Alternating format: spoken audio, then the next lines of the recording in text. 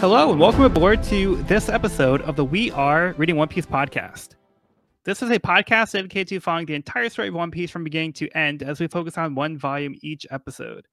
We keep the discussion spoiler-free for new fans of the series, so this is the perfect place to follow along, whether you're new to the series or just want to revisit the world of One Piece with us. This week, we will be covering Volume 35, Captain, which covers chapters 328 through 336. My name is Joel, and I'll be your host. Joining me today, we have Evan. Hello. And we have Cody. What's going on?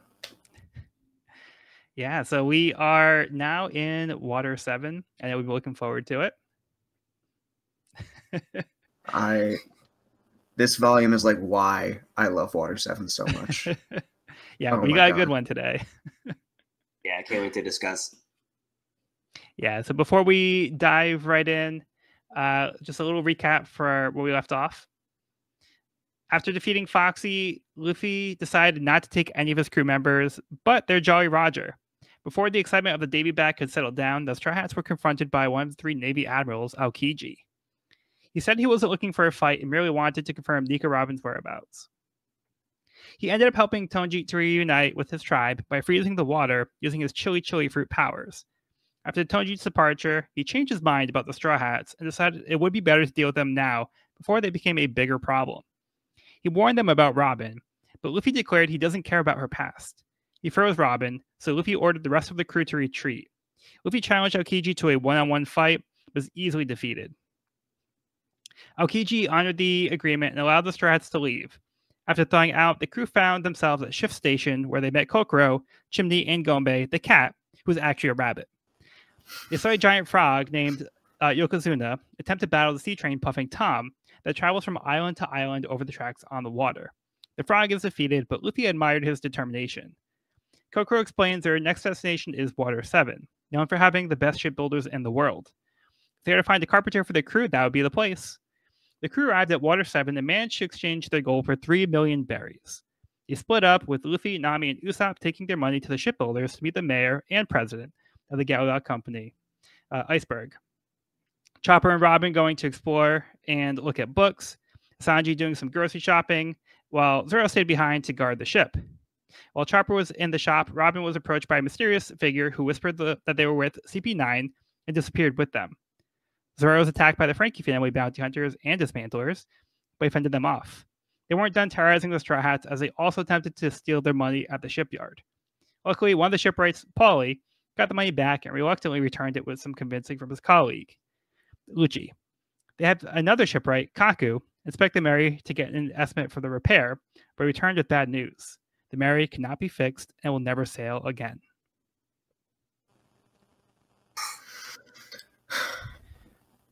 What a cliffhanger. Sigh. Yeah, so we had a lot of different people that were introduced to, a lot of different multitasking roles here. Very talented people. So there's a lot going on. Yeah. There's already so many different factions and characters and just how much he did with the setting in those first couple chapters. Like we talked about how beautiful Water 7 is. Yeah. Yeah, really cool set piece for the current stage. All right, so let's get into the next part of the cover story before we get into the chapter. Gidatsu's Unexpected Life on the Blue Sea, Volume 13, The Sky Boss versus the Earth Boss. Gidatsu attacks a giant mole known as the Earth Boss with a jet punch. Did we see did the last one explain what the kanji on the Earth Boss's head means? I'm trying to remember now. I don't remember offhand. I don't either. I think they usually do. Right. But maybe it's not clear enough here. Yeah, I don't know what it says. I don't know. Might just be Earth. I don't know. It'll be fun to figure out. Yeah, that's a good question. And one I don't have the answer to, unfortunately. Okay. But yeah, that's nice reading. This giant mole shows up in the Gidatsu, just like, I'm going to punch you in the face. I'm the boss. This town ain't big enough for the two of us. Check out this dial power. Maybe you should dial it down a little bit. Jeez. Oh. You just stay a little grounded Nice. All right, let's move on to chapter 328, the pirate abduction incident. Sanji and Chopper return to the Mary and report that Robin is missing. Sanji witnessed Robin with a masked figure, but didn't see where they went. Over at Dock 1, Luffy shouts upon hearing the assessment that Mary cannot be repaired, offering them as much money as needed. The shipwrights explain the keel is damaged, which is the backbone of the ship. Having to replace the keel would require dismantling the entire ship and essentially building it from scratch. Luffy demands that they rebuild the ship, but they further explain it would be the same and would be impossible to replicate completely. Luffy cannot accept what he's hearing and believes in the Mary. Iceberg says there is no point in discussing this any further, and they can come back when they're ready to buy a new ship. Corgi of the world government arrives, demands a private meeting with Iceberg. As Luffy and Nami prepare to leave, Luffy notices how light the 2 cases of money feel. They're both empty.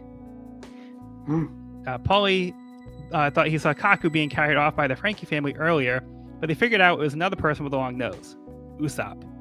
Luffy takes off before Paulie explains they can be found at the Franky house by the shore. Nami rushes back to the Mary to drop off the remaining case of 100 million berries. But before she gets back to the ship, she comes across a severely battered Usopp. He blames himself for being so weak and letting the money be stolen. Nami tells him not to worry, they will get the money back. All right. I said I love the way Oda draws people who've gotten the crap beaten out of them, but this was too much. Yeah. This one was like hard to see. Yeah. They really did a number on him. Yeah. Like he looks dead. Yeah, and his nose like always broken. His nose is bent out of shape. God, man. Great Nami chapter though. Yeah. Like, yeah, Nami has a lot of like really great expressions. Even just like in these 2 pages here, like when she finds Usopp, like she has like some very expressive like faces, and like I really like the way that Oda conveys her emotions here. Yeah, huge range there. And I love how when they find out, she doesn't mention the money at all. She's just like, we have to find Usopp. Yeah. Yep. That's huge. A rare moment for Nami. Yeah. That's so true. That's a good point. Don't worry about the money, Usopp. That's something I would never think Nami would ever say. Right? I think Nami and Usopp, are like, they have some of my favorite interactions among the crew, personally. Yeah. They're always scared of stuff together, but they're both like kind of the smart ones at the same time, and it's just they're fun. They're really fun. Except for right now, it's really sad. Yeah, this is not one of those times. But like I like this reaction where Usopp says we're finally gonna be able to fix the Mary, and then Nami has like this shocked like look on her face, where she can't like this isn't the time to say like, hey, we can't fix the Mary. So like she kind of just has like that moment where she's like kind of shocked, but she has to kind of like brush it off for right now. Yeah, that's a really good point. Yeah, priorities. The fact that like everybody saw like Usopp getting kidnapped, but they like that was like Kaku for some reason, but like the fact that he was being carried over his shoulder was like a red flag to them. They were just kind of like, oh, that's weird, and they just kind of like went about their day. It's so funny. Yeah. I have thoughts on the whole Usopp being mistaken for Kaku thing, but I'll save that for later in the volume. Okay. It's so good. It's so good. It really is. So on the second page of this chapter, we see Zoro sitting awake on the ship, just chilling. I thought that was like very uncharacteristic of Zoro to not be sleeping. I feel like he's pondering something. I feel like it shows how serious the situation is that Zoro's not sleeping. Yeah, I didn't pick up on that, but like you're 100% right on that. Yeah, I love that sequence just because, just the fact that it's no speech, but there's so much gravitas there. Like I love when Oda does that, but I didn't pick up on the fact that him being awake was such a big indicator. That's huge. It's like now's not a time to sleep. I can't sleep with like I'm worried, Yeah, and then we kind of dive into the breakdown of what's wrong with the Mary, which is making me feel very unoptimistic about it, which is devastating, honestly. Mm-hmm. Yeah, like when they explain it like this, it's kind not of looking like good. Yeah, yeah, it's really it not really looking puts things into context as to, like why. But I don't know how like Kaku was able to see the keel, like because I would like he didn't go like True. in the water. It's like how like where did he see it? Now I would assume that you Maybe can't see it from inside the ship, right? Maybe we also didn't see a lot of his inspection though. Yeah, that's true. We just kind of saw him show up and his interaction with Zoro. Yeah, who mistook him for Usopp. Yeah, I'm just curious as like how he determined that the keel was damaged. Like what was the inspection? Like what was the process? Like how did he check that? Yeah. Like I don't know. Is it visible like from inside the ship? I'm not entirely sure. Like I thought it was like at the like underneath, Probably. like from I the would outside. imagine it is. You should send this in to the SBS. Yeah, like 20 years. Right. Oh, I found a I found a mistake you made a while back. Explain yourself. Way back. Well, no, the answer would probably be like his heart told him that the keel was damaged, and yeah, yeah, he could just sniff it out. He's so skilled as a shipwright, like he just knows in his heart, and like that's probably the answer we would get. He's that good at his job. He can smell a broken keel a mile away. That's what the nose is for. That's why he's got such a long nose. It's even square like a keel. We figured it out. Oh, mystery solved. Oh, his answer. Whoa! He knew. Oh my god! But Kaku says that he is surprised that they were even able to get this far. He's like, I can't believe like the ship even got here in this condition. So like that just kind of like tells you like how bad of the condition the ship's in. Like they couldn't tell because it seemed to be riding fine, but yeah, it seems like at this point like they're on borrowed time. But it's also like so impressive that they have been able to get that far. Yeah. Right. Yeah. It's a testament to Mary's shipbuilding skills and Usopp's ship patching up skills. Yeah. Combos. He's not carpenter, but like I don't know. Or no, what was it the Mary's official or original builder? What was the name? Was it Mary? It was Mary. Yeah. The ship. Yeah, it was Mary. Yeah.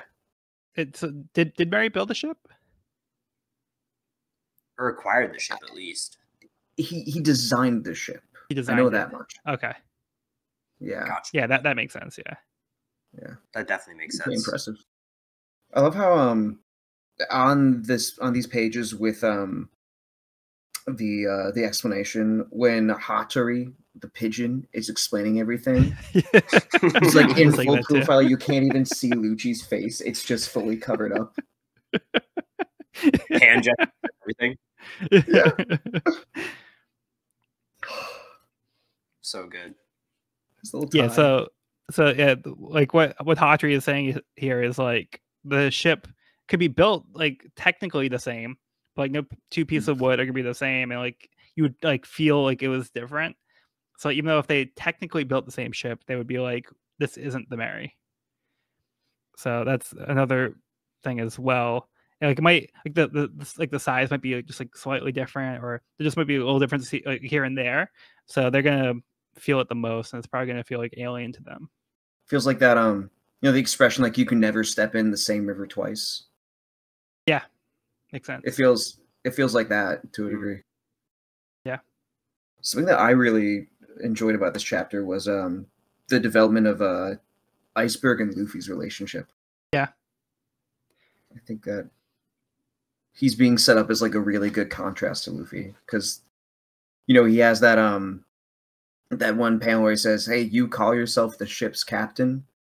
And Luffy's expression right after that, oh my god. He doesn't say anything. Yeah. He took that to heart.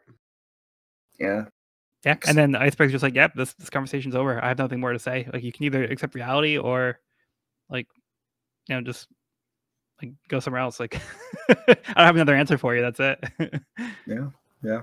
you can't make these decisions solely based on emotion. You have to like think about the long-term safety and viability of your crew, which is Now that you mention comparing the two, I feel like I see a lot of similarities. Like they're both very important people with people under them in their command, and they're both also kind of childish. Yeah. You know, in the same sense, you know. But at the same time, they like know when to be serious. Right. Totally. Yeah.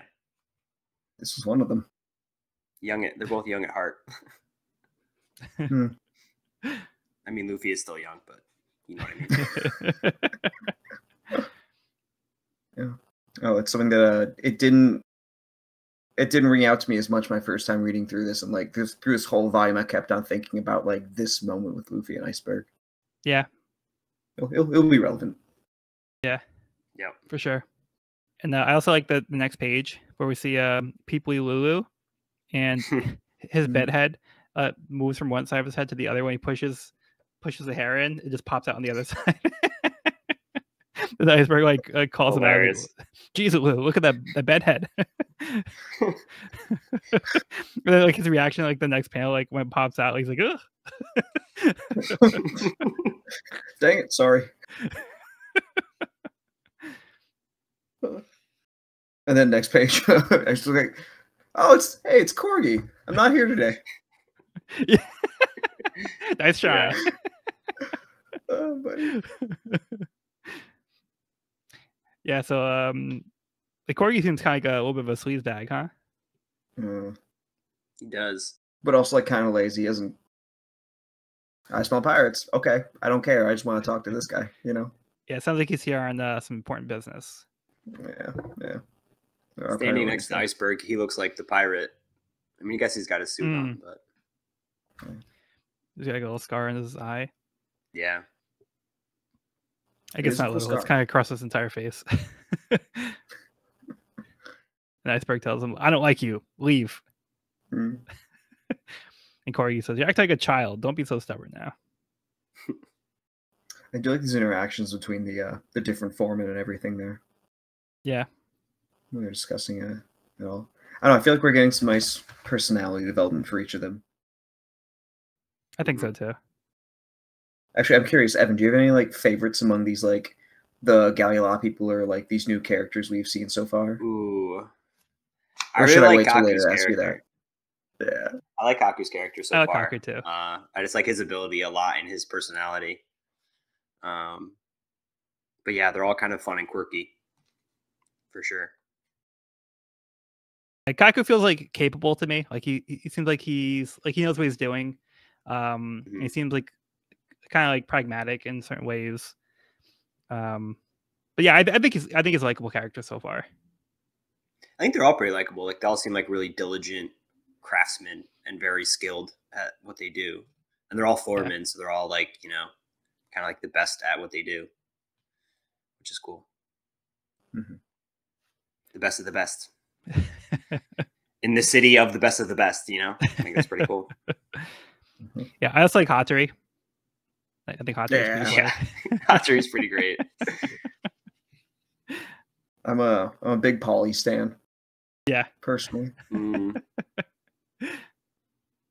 There's some really like callous but big brothery about him explaining everything to Nami. And I'm like, yeah, I like this guy. I think he's a little too preachy. Like telling Nami like how to dress and stuff. Like yeah, that's the caveat there. I'm like, buddy. It's like the opposite. It's like Sanji's problem, but in the opposite direction. Yeah. Like, he's looking, but for different reasons. Yeah. Hey, yeah, so anything else on this chapter? Good. Oh, one thing actually. Yeah. Does the mask being worn by somebody on the second page, like right above the whole sequence with Zoro, did anyone else think, what's Foxy doing here? Oh, with the horns. With the horns, yeah, or like the nose. Headpiece and the nose. Yeah. I can see that. He's here for revenge. I know. I was like, wait. Sean's gonna be pissed. Yeah, I didn't pick up on that. I can see the resemblance. Catch that. Like, their silhouette would probably be the same. Mm-hmm. That was my last thing. All right. So the next part of the cover story. Gadatsu's Unexpected Life on the Blue Sea, Volume 14. I unexpectedly brought him down. Gadatsu has defeated the Earth Boss. All right. Yeah. KO. I showed him who is boss. You think he would just cut holes in his elbows? Because every time he uses the jet boost, he rips a hole in his shirt. Yeah. Actually, that's a good point, because last time he had a shirt, he did use the jet punch against Chopper. And since he fell from the sky, I don't think he would have had change of clothes unless Goro had something in his size already that looked exactly like what he was wearing before.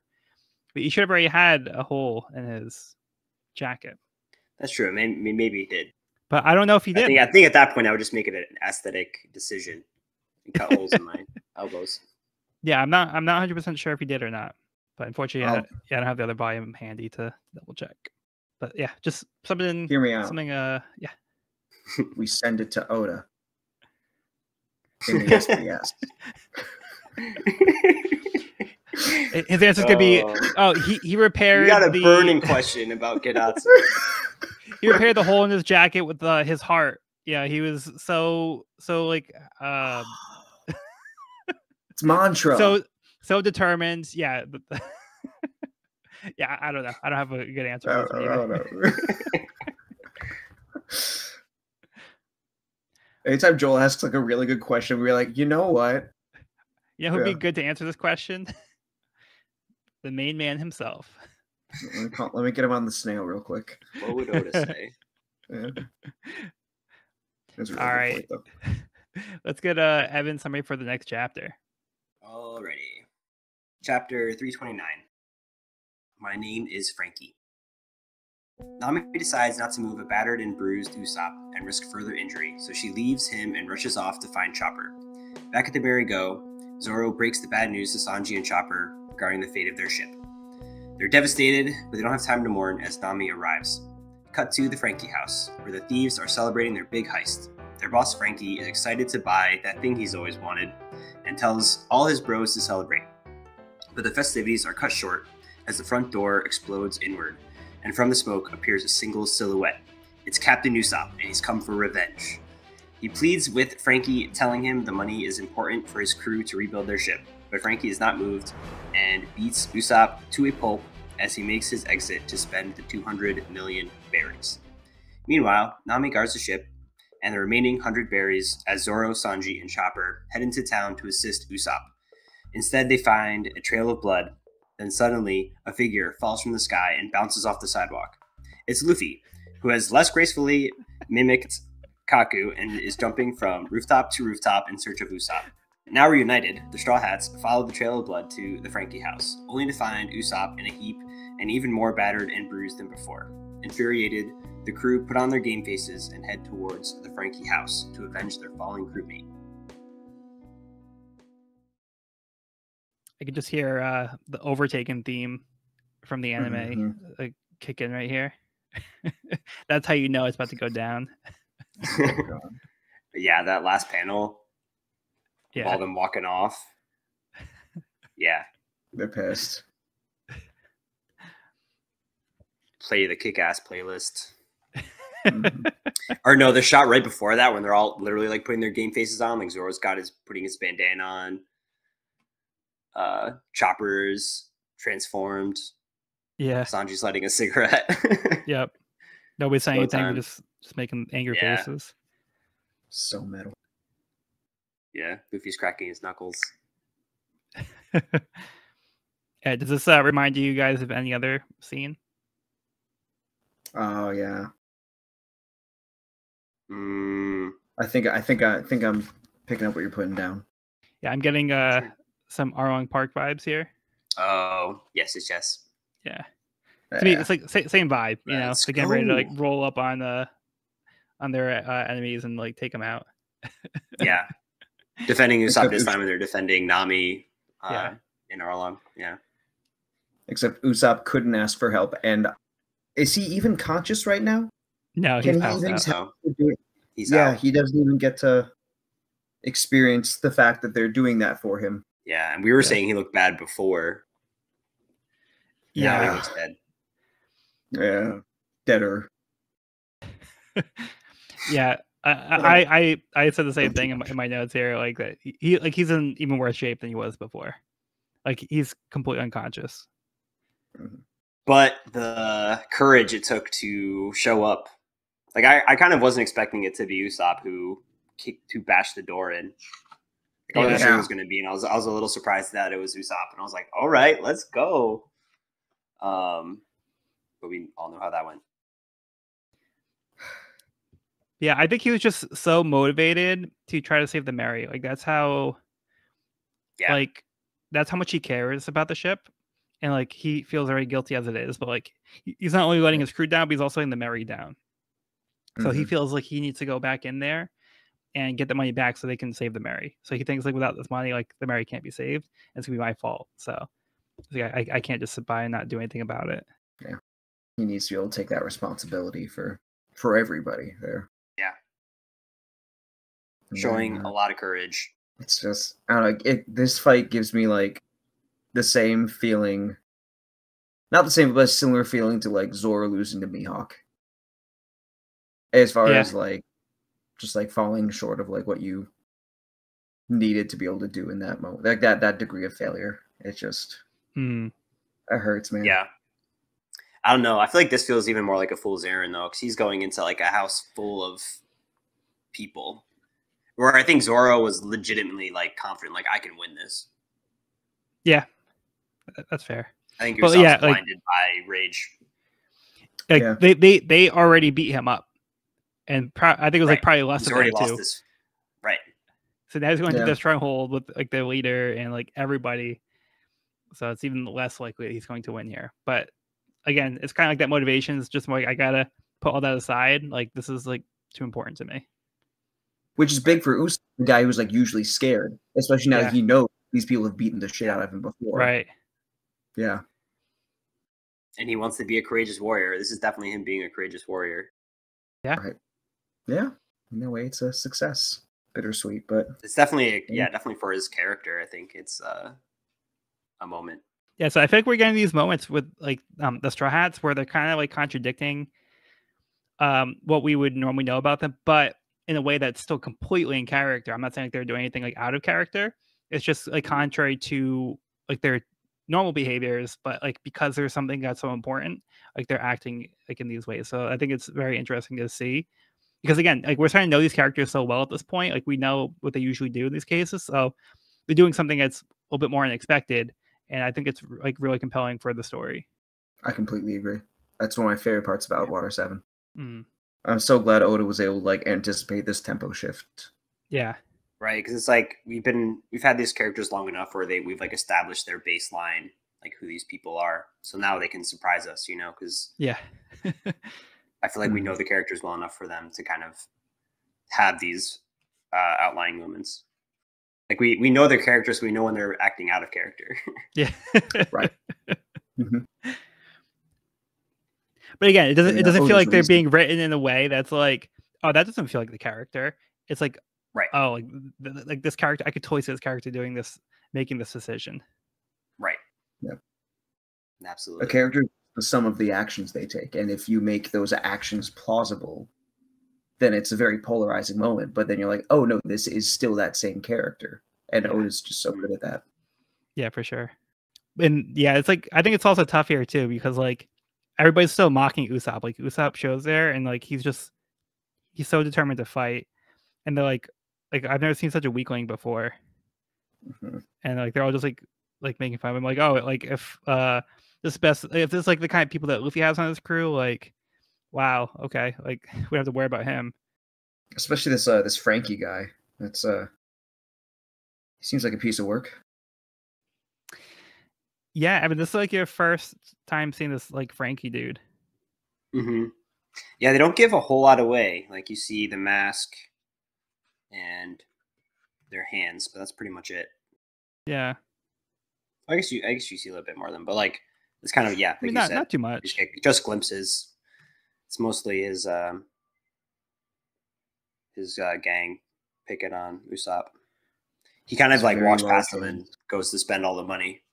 Yeah, and he seems cool to have looking kind mask of though. Motivation too. Mm-hmm. Yeah, to buy that thing he's always wanted. You know, that thing. A certain get the thing. Yeah, they talk about kind of like they never had a chance to like save up the money. Was that in this chapter? Yeah, it's his talk to the family right before. Yeah. Where he's like, we always like get money, and then we always spend it too fast. We never have a chance to get this stuff. So now we have like the money all at once. Like, yeah, I'm gonna do it. We're gonna do it. Now's the time. Which I feel like, I don't know. I feel like we've all had moments in our life we can be like, yeah, you're like, okay, this guy's a jerk to a degree, but I'm like, I see where you're coming from, man. I've been there. It's hard to save money. If you want to help out your homies, like I don't agree with you, but like I see it, you know. Like I could save money or I could spend it. That is the other option. He's got big dreams. He wants to get a certain thing and do a certain action with that thing. But he does seem pretty cruel here. I mean, he even tells like Usopp, like, don't defy me if you want to leave this town alive. And like he doesn't care about like Usopp's pleas, and yeah, so he seems like pretty self-serving here in this case.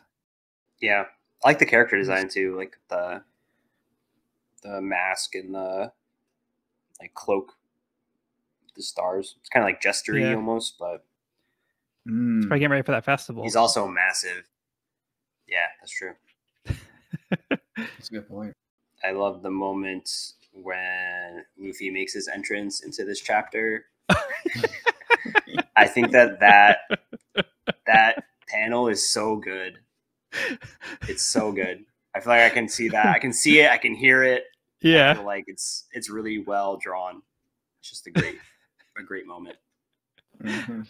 Yeah, I had that noted here as well because I thought it was absolutely hilarious. Because like it's just like like you said, you can like totally see it playing out because like it's just like so visual, but like you can like hear like the bonk and like and then like even just falls right in the water. Falls right into the water. Like it's like where such he a good surely dumb drown thing. to death if his crewmates weren't standing right there to watch the whole thing happen. Like, which is just so necessary. Yeah. Yeah. And he's made of rubber, so he probably really does bounce like that. Yeah. He's a particularly bouncy person. Yeah. Oh, a question for y'all. So there is the panel on the page after this gag with Luffy where they say maybe he blamed himself and went to confront the Franky family all alone. Who do y'all think said that? Because we don't see who it's attached to. I think Sanji, but I'm curious about. I'm thinking Sanji as well, because it looks like Sanji is directly speaking to Luffy, and it's probably the same dialogue carried over to the next panel. Because like Zoro's already walking away, so I don't think he's like really engaged in the conversation. Yeah, so I'm thinking most likely Sanji. Okay, I want to make sure that. I was going by the same process, and I wanted to double check because I feel like I don't know. I think there's a lot of nice Sanji understanding Usopp moments as well. That's another relationship I really like in the crew. Yeah, because I feel like Sanji is generally like the least like sympathetic like to guys. Mm-hmm. Yeah, I was just gonna or say. At least like outwardly, but I think Sanji does have these like moments like here and there, whereas like he really is kind of like a softie. You know, he tries not to really show it, especially when he's like, is Nami and Robin okay? Like, he doesn't ask about anybody else if they're okay. But I think got hurt care. Too. He's like, got priorities, but he still cares. Yeah, it just stuck out to me that particular moment. Yeah, very observant. Like Sanji in that moment being very observant. He actually did predict what had transpired. Yeah. Read Usopp's motivations. All right. Anything else on this one? No, let's fucking go. Ready to throw down. The juxtaposition of noses between. There's the panel of Usopp, panel of Nami, panel of Kaku. It's like she's just right between like the two characters with the long noses. It just felt good framing to me. That's what I got. That's my final thought. Which page is this? The second page of the chapter. Oh. Like it was Kaku's nose, same plane as Nami's tie. Then the other part of Nami's tie, same plane as Usopp's nose. Ah. I don't know, just the OCD. Yeah, her tie's in the same shape as Usopp's nose.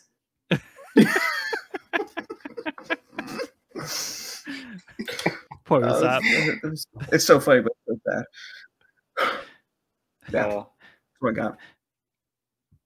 All right, so moving on to Gadatsu's Unexpected Life on the Blue Sea, Volume 15. I made it my slave and unexpectedly altered its helmet. Gadatsu is now the boss of the Earth Boss and made a space to ride in its helmet.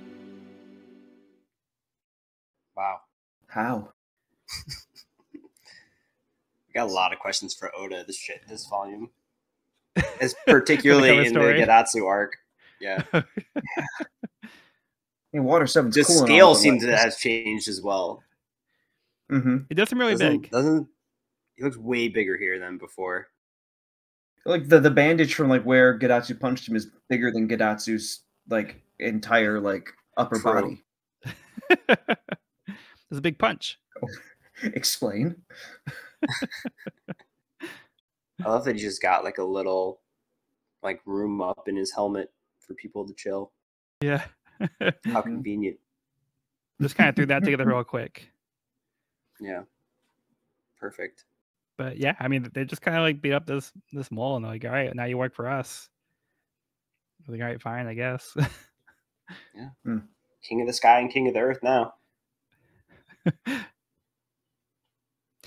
Yeah, I would think that if they were going to tell us what the kanji meant on here, like we probably would have seen it here.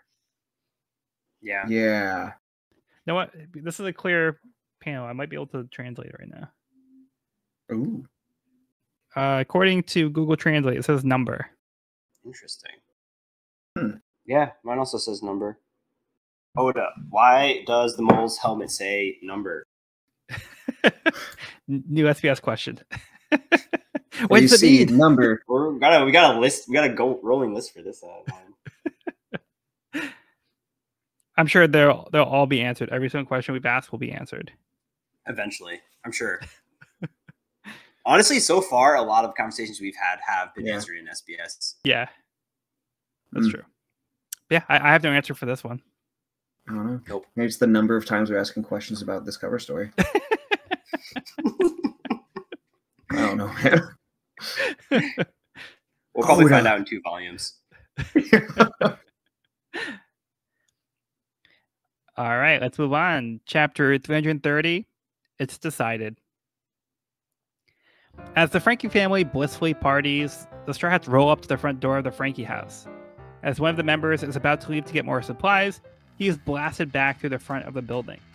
They recognize Straw Hat Luffy, but are not intimidated if they have weaklings like Usopp on the crew. Luffy makes his point as he blasts a hole in the iron armor of another member. They start to second guess themselves, but it becomes clear nobody's here to talk. The Straw Hats overpower the Franky family. Zanbai tries to explain that Franky already left with the money on the sea train and probably spent it all on the black market. Luffy says it's not about the money anymore, and they should all prepare to have every bone in their bodies broken. The Franky family tries to fight back, but are no match for the Straw Hats. Now sitting on the rubble where Franky House used to be, Luffy decides they'll say farewell to the Merry.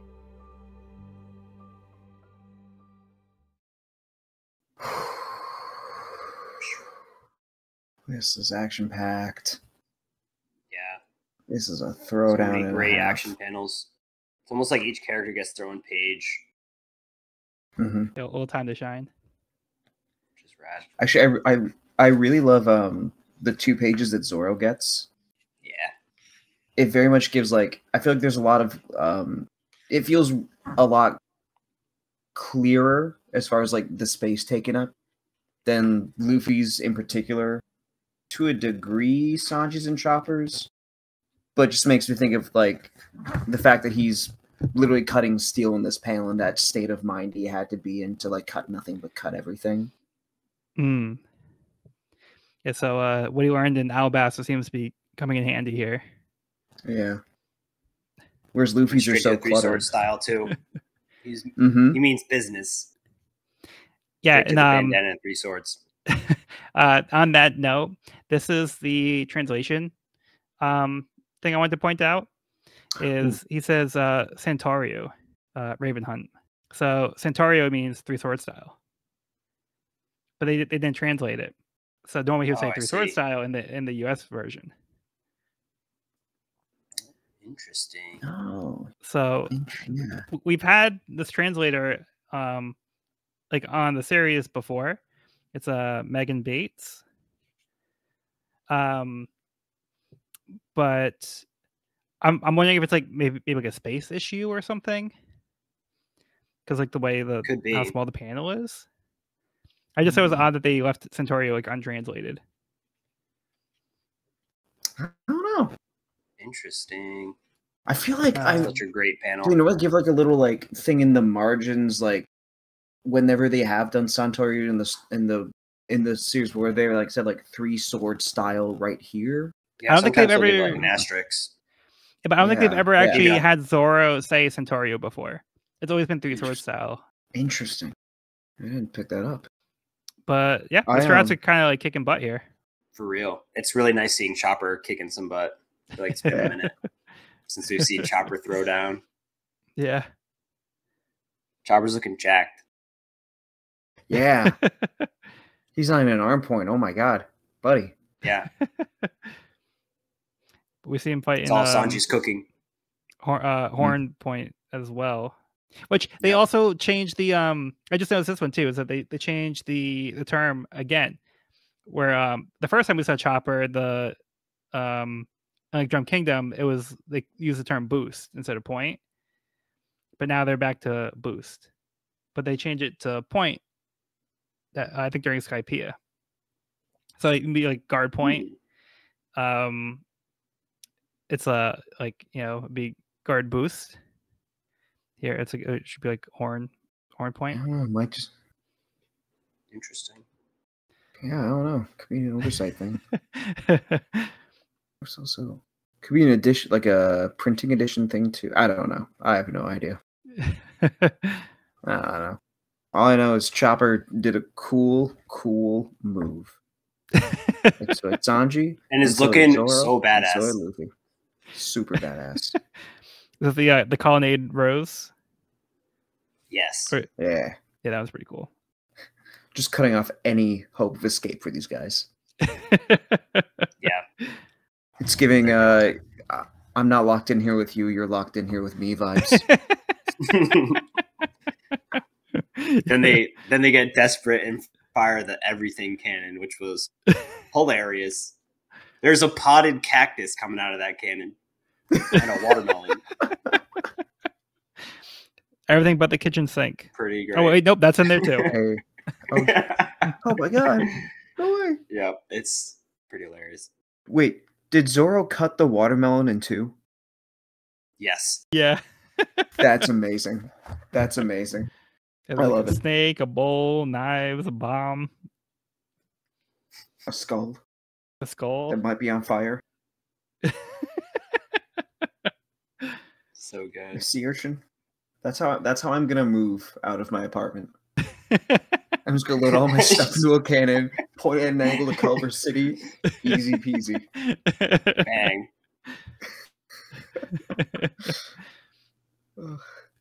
I also just love near the start of this chapter, the lighting on Luffy's face. It just really gives we're not screwing around here. This is personal. This is not about the money. And yeah, I'm not going to listen to anything you have to say. You're done. Mm-hmm.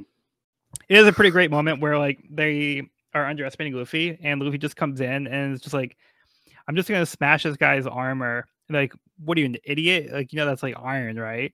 And Luffy doesn't say anything, and he still just like attacks like the armor and just like destroys a giant hole in it. And then they're like, oh, okay, this guy means business. We got the wrong idea from this guy. Mm-hmm. The whole Iron Armor speech just felt so Don Krieg. It's like, dude. Yep. Come on. Like, hey, can we talk about this? And then it's like, fire the cannons. Like, all right, so that was not a serious suggestion, right?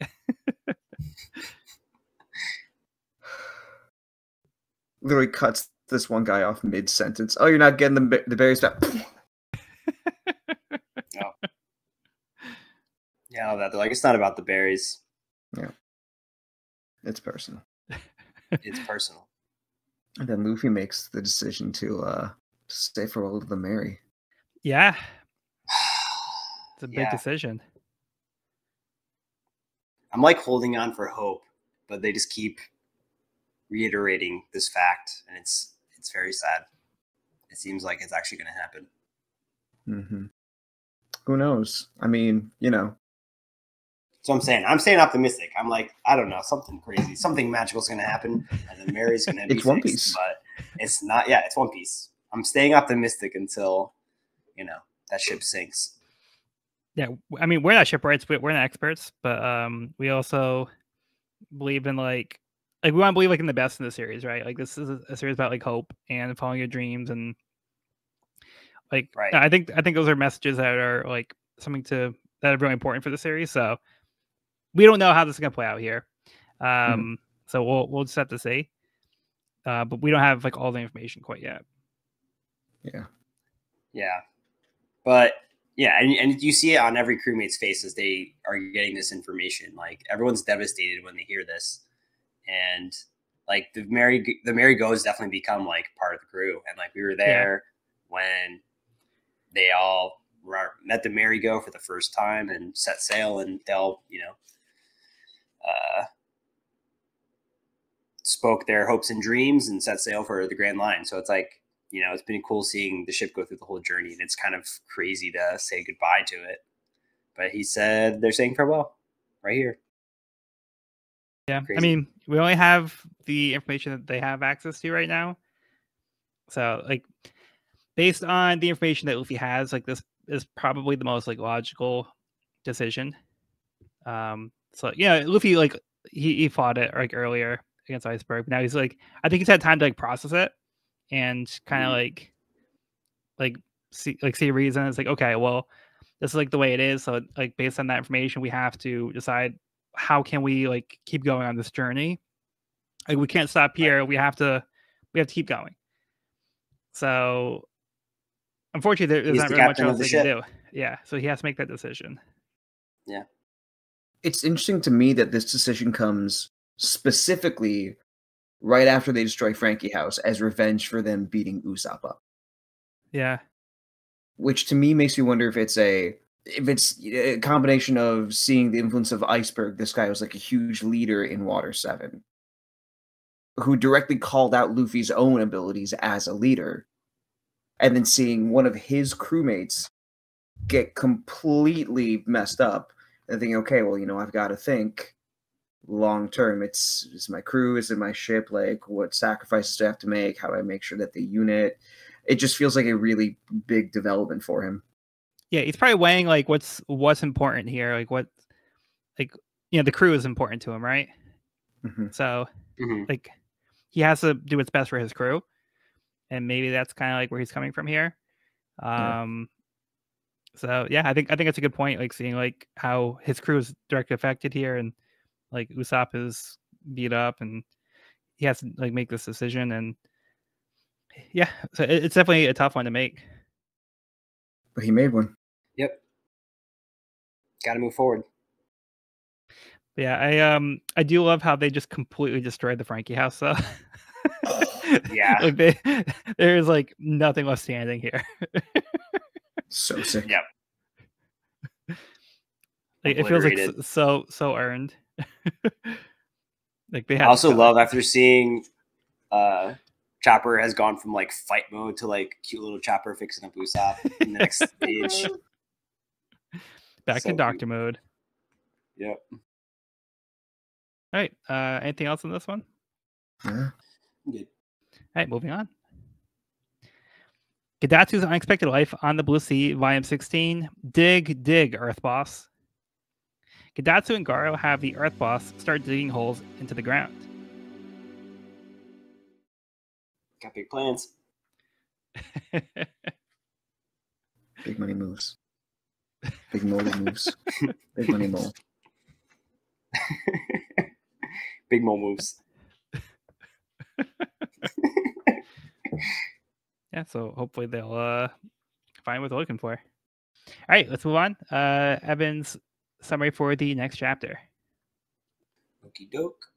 Chapter 331, The Big Argument. At Galila company headquarters, Corgi and his bodyguards leave in a huff as Iceberg explains Corgi is after something he has. Behind Iceberg, there is a wanted poster for a young Nico Robin with a bounty of 79 million berries. Back on the merry-go, Usopp wakes up and apologizes for losing the money, but Luffy doesn't seem too concerned. Luffy then informs Usopp that they will be switching ships, which is not received well. Usopp does not trust the opinion of the shipwrights and believes Luffy is abandoning their ship. The rest of the crew try to calm down Luffy and Usopp, but the argument only intensifies. Eventually, Usopp grabs Luffy, and Luffy pins down Usopp. Sanji steps in, kicking Luffy away, which seems to knock some sense into Luffy as he begins apologizing. But Usopp doesn't waver, and he says he can't keep up with the crew's growing strength, and he's only becoming a burden. Usopp walks off the ship and says, "I'm quitting this crew." Everyone is in shock when Usopp turns around and challenges Luffy to a duel, stating, "If I win, I'm taking the merry-go."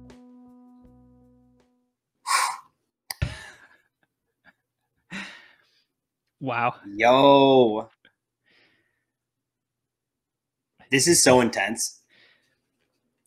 This chapter is so intense. Did you expect to see anything like this based on like what we've been seeing in the story? No, like every step of the way, I was expecting it to get resolved. I was expecting resolution. Like I was expecting them to come to terms, come to agreement, have an explanation, but it just kept escalating, and ends with him saying he's quitting the crew, which like felt like a stab to the heart, like for real. And it's just after everything that happened, like everything that just transpired, you know, like them going in, seeking his revenge, like kicking a lot of ass for him, and the amount of courage that he just showed to go in there. It was just like I feel like they all had a growing moment together, and then it resulted in this like very unsatisfactory finale. And yeah, I mean, I think like they're both pretty stubborn characters, right? And like they both are very opinionated and stick to their opinions and stick to their guns. And so I can see it escalating like this. And like Nami kind of says something in the next chapter that makes a lot of sense.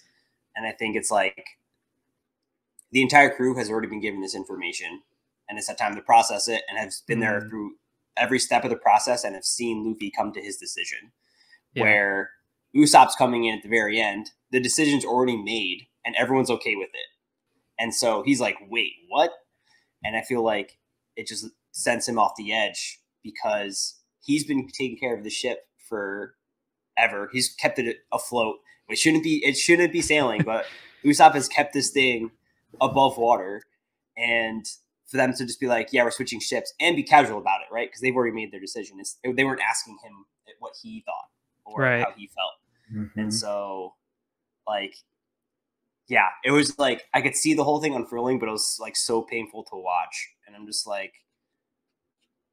this was like one of the most intense chapters that we've had. This is the first time we've had like true conflict within the crew as well. Like it was like, really intense. Like they struck each other. They got into like a legitimate, not just like fucking around, but like actually like aggressively got physical.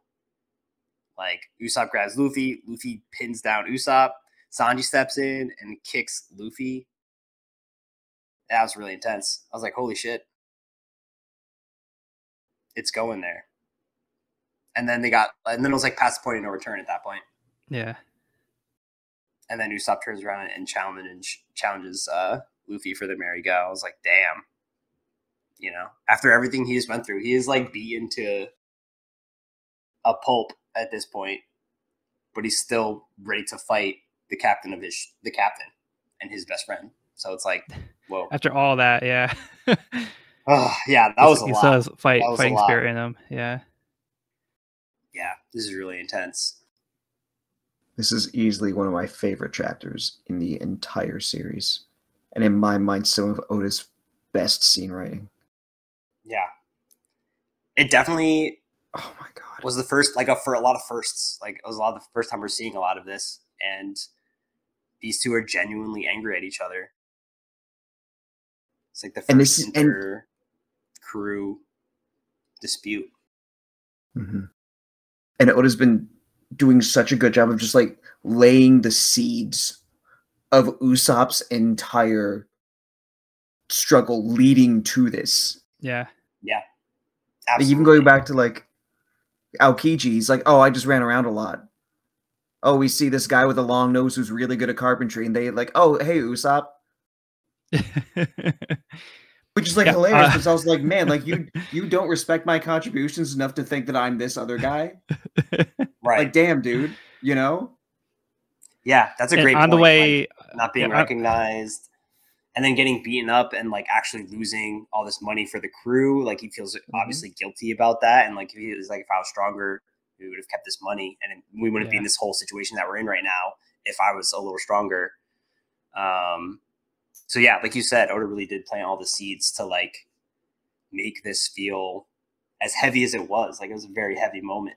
And we know it was heavy because of, like you said, all the seeds that like validated all those feelings and all those moments in this outburst. And even when they were traveling to Water 7, like Usopp was hugging the mast of the ship. Yeah. You know, and like this is the ship that was given to him by his childhood friend. So like I think there's that extra layer for Usopp where there's like more of that sentimental value too, because like how he even got the ship. That's true. He knew Mary personally. Yeah. Yeah, so Kai and Mary were like people he knew, and like them giving the ship to them like meant that much. Yeah, Kai gave them the ship. Yeah, Usopp takes it very personally. Wow. Yeah. Mm-hmm. And he's been taking care of it this whole time. Yeah. Which is so funny to me. Not funny, like tragically funny. Because almost any other time when, like, think in Skypiea, they're like, Usopp, you can fix this, right? Every time Usopp says, I'm not a carpenter. Yeah. I'm not a carpenter. This is not my job. This is the one time where he says, oh, I'll fix it. I can do a good job. And Luffy has to tell him, Usopp, you are not a carpenter. Yeah. That's a good point. Tragic irony. Yeah. So good. Like, my God, I love this. Yeah, I'll just fix it like I always do. No problem. Hey guys, lend me a hand. Right, it's gotten us this far. It's worked so far. Yeah. But he's willing to like do a whole 180 on this stance he's taken every time, if it means, one, saving the ship from the person who mattered to him so well, and feeling like he can contribute to this crew. Because he feels like he's useless. Yeah. Sorry, I just and on the panel, this whole struggle between them. No, I'm with you, dude. This was like an emotional roller coaster, this whole chapter. And like even the panel where he says, I'm quitting this crew, they show the jolly, which he made, because he made the jolly. Mm-hmm. Yeah, Usopp has contributed a lot to the Straw Hats.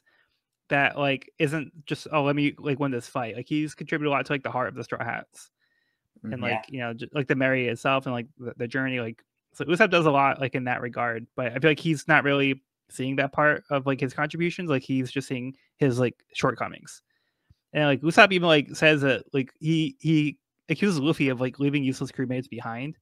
That's what he's like. If you can just discard crewmates, fine. I'll just leave if you don't need me. So right, because he was considering the ship like a crewmate, which is which feels right. Like that feels so true.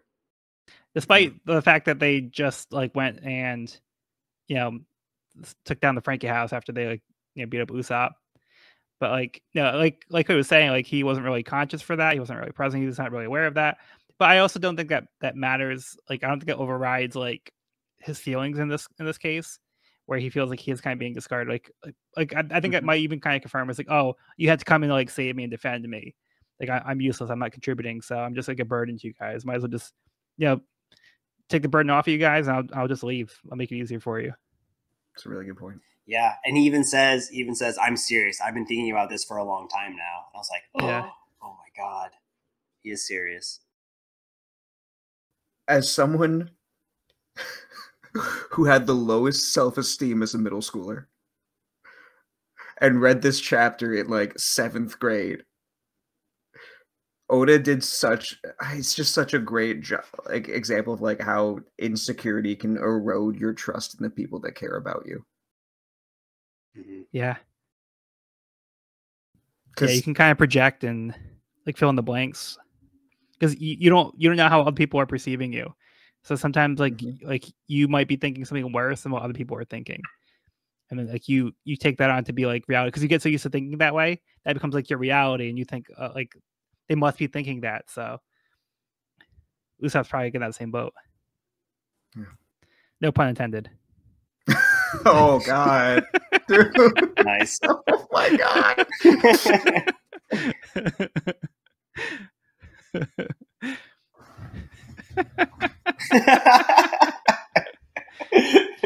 Cody has left the podcast.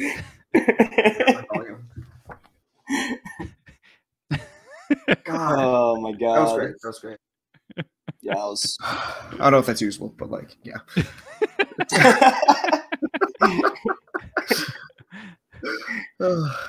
Oh my God. What do y'all think of Luffy's perspective on this? Is this the chapter where Zoro like tells him not to second guess himself? Yeah, it's next chapter. Yeah. Okay, I won't go into it then. Zoro like specifically doesn't say anything. We just get like a bunch of like ellipses for him. Yeah. Yeah. He's been very stoic in this volume. I feel like he's been more passive than usual. I kind of feel like that's like the. No, go ahead. I was just gonna say I just kind of feel like that's Zoro is typically one to not lift a finger more than he has to unless the moment arises where he has to step in and intervene. I think he's really good about recognizing those moments. Yeah.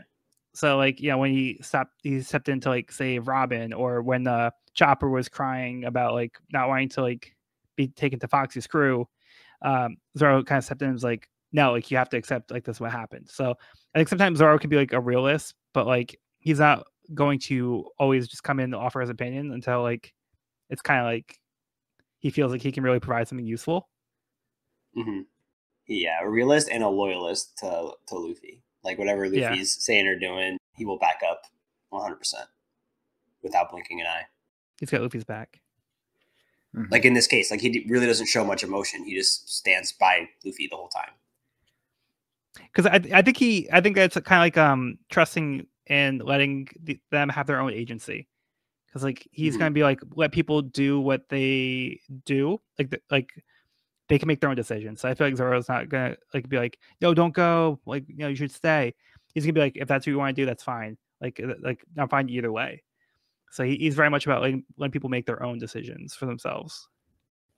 Whereas like Sanji here, because kind of going back to Cody's question about like how does Luffy feel, like Luffy's definitely like heated, like Cody mentioned before as well.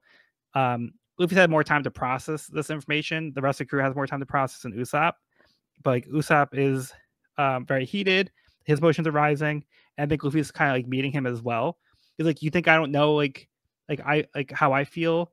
Like I know exactly what like how you feel. Like I felt the same thing too, but like this is how we have to handle it. But then Luffy gets like so heated where he's about to say like, presumably like, why don't you just take the opportunity to like leave the crew? But Sanji like stops him like mid sentence, be like, yo, idiot, like stop and think about it before you say something you're gonna regret. And then like Luffy's like, you're right, sorry, I was like losing my cool, like that's not what I meant. And Usopp takes it very personally. He's like, no, I know exactly what you meant. So he's like, you know what, fine, I'll do you the favor, I'll leave if that's how you really feel.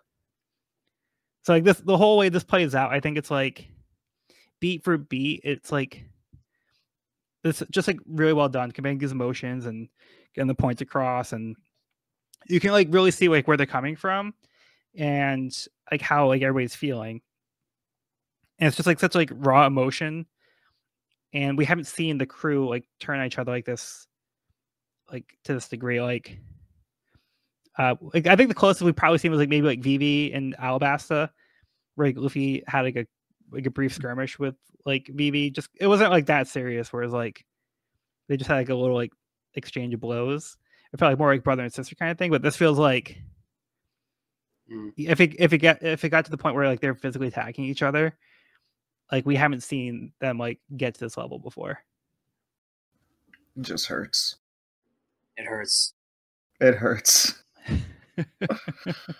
Yeah. How about you, Cody? Like, what do you think about Luffy's like thoughts here? It just seems to go further into that whole. I mean, so I guess my journey with this volume was like starting to see it from Luffy's perspective, because I had focused so much on Usopp's perspective whenever I would revisit this fight. And to me, it makes me think of, again, that whole thing with Iceberg, that whole thing with Luffy's burden as the captain on making this decision. Right. And being a person who is so good at reading others' emotions, probably understanding that Usopp would be someone who would take it hard. Yeah. But Luffy has legit, like he says, I've been looking at ships to replace her. We can figure out a secondhand one. It can be even bigger if it costs us this much. Like, it's like you were saying, like we're seeing all these different sides of these characters. This is Luffy like taking time researching something. That's a lot of character, yeah. Yeah. He's trying so hard to like be a good leader and like make the best of this terrible decision he's been put into. And what I think he sees in Iceberg, and this is something that I think he even comments on later, is the fact that people around him trust him, and that Luffy has been able to like unite these people who or that Iceberg was able to unite these different companies who were feuding with each other, which makes it even more tragic that in his effort to get us through such a tough situation, it ends up creating the biggest division we've ever seen. Yeah. And the moment where it explodes into violence, it's not that Usopp is saying Luffy is wrong. This whole chapter, Usopp keeps saying, Luffy, no, you're wrong. Oh, you're going to listen to a bunch of shipwrights? Oh, that's not it. Oh, I can fix it. I can fix it. But between Luffy's, I need to find the specific page. It's when Usopp says, you were just pretending to care about Mary. Luffy doesn't care if you call him wrong. But if you say he doesn't care, that's completely different. Yeah. Because that's Luffy's job. And that just makes his chapter twice as painful, man. God. Yeah. Yeah, those are really good points. Yeah, and, that was like the moment where the argument went like past the point of no return. It's because even his final words was like, "You don't like my way of doing things," before Sanji cut him off. Mm-hmm. Good on Sanji. Yeah. Yeah. No, for real. Yeah. He's the compassionate and Luffy one. Like, realized too. Like Luffy did realize. He's like, yeah, and we started to rebuff what he was saying. So, that was intense. That was such an intense chapter. Yeah, I think there's just like so much to unpack here and to dissect. But I think we've gone over like the main points of the chapter. I think we should move on to the next one if we're all good here. Mm-hmm. You're right. We could talk about this forever. Yeah, like it's very easy to kind of get lost. It's so good. Yeah, there's so much to unpack. Like it's so well done. It's so well done. Yeah, I've said what I had to say, and it's probably best for my emotions if I don't say any more. Then yeah. All right. It just continues in the next chapter. Before we actually before we do move ahead, I actually did want to mention at the beginning of the chapter, Corgi left upset after meeting with Iceberg. So we saw that they tried to meet. But But yeah, it seemed like he didn't get what he was looking for from Iceberg. Right. But he is hiding something. He is hiding Possibly. something. Quite possibly. And then I also wanted to note that Iceberg has Nico Robin's wanted poster on his wall. Sure does. So he seems to be like to know who Nico Robin is, and she's on his radar for some reason. She looks very young in the photo as well. Yeah. Yeah. So that's when she was younger, because we know she's had a bounty on her since she was 8. Yep. So hell of a bounty for an 8-year-old. And Robin is still missing after, like, through all this too. Robin is still MIA. We don't know what happened to Robin. MIA. It's like almost as Falling much apart, as man. Right? Yeah. Okay. So yeah, just wanted to mention those points as well. It's falling apart just like the ship. Yeah. Yep. I'll see myself out. I'm sorry. I'm sorry. Let's go to the next chapter, please. Yeah, so let's change gears to Gadatsu's Unexpected Life on the Blue Sea, Volume 17. We hit pay dirt. Hurrah! The digging pays off as they struck water. They could be drinking good tonight. Or bathing well. That's so silly. Yeah, so they're excited. They hit water. That's great. It seems to be what they're looking for. Yeah. Team photo. Right. Team photo. Let's go. Okay, so after that little detour, let's get back to the main chapter. Chapter 332, Luffy versus Usopp. Nami tries to convince Luffy to back out of the fight and apologize, but Luffy says it's too late to back out now and to leave him alone. Nami tells Zoro and Usopp to stop bickering as there's enough fighting among the crew. Chopper returns dejected. He tried to treat Usopp's wounds, but Usopp told him to leave since they were no longer crewmates. With Robin missing as well, Nami feels like the crew is falling apart. At 10 o'clock, Luffy waits outside for Usopp to arrive.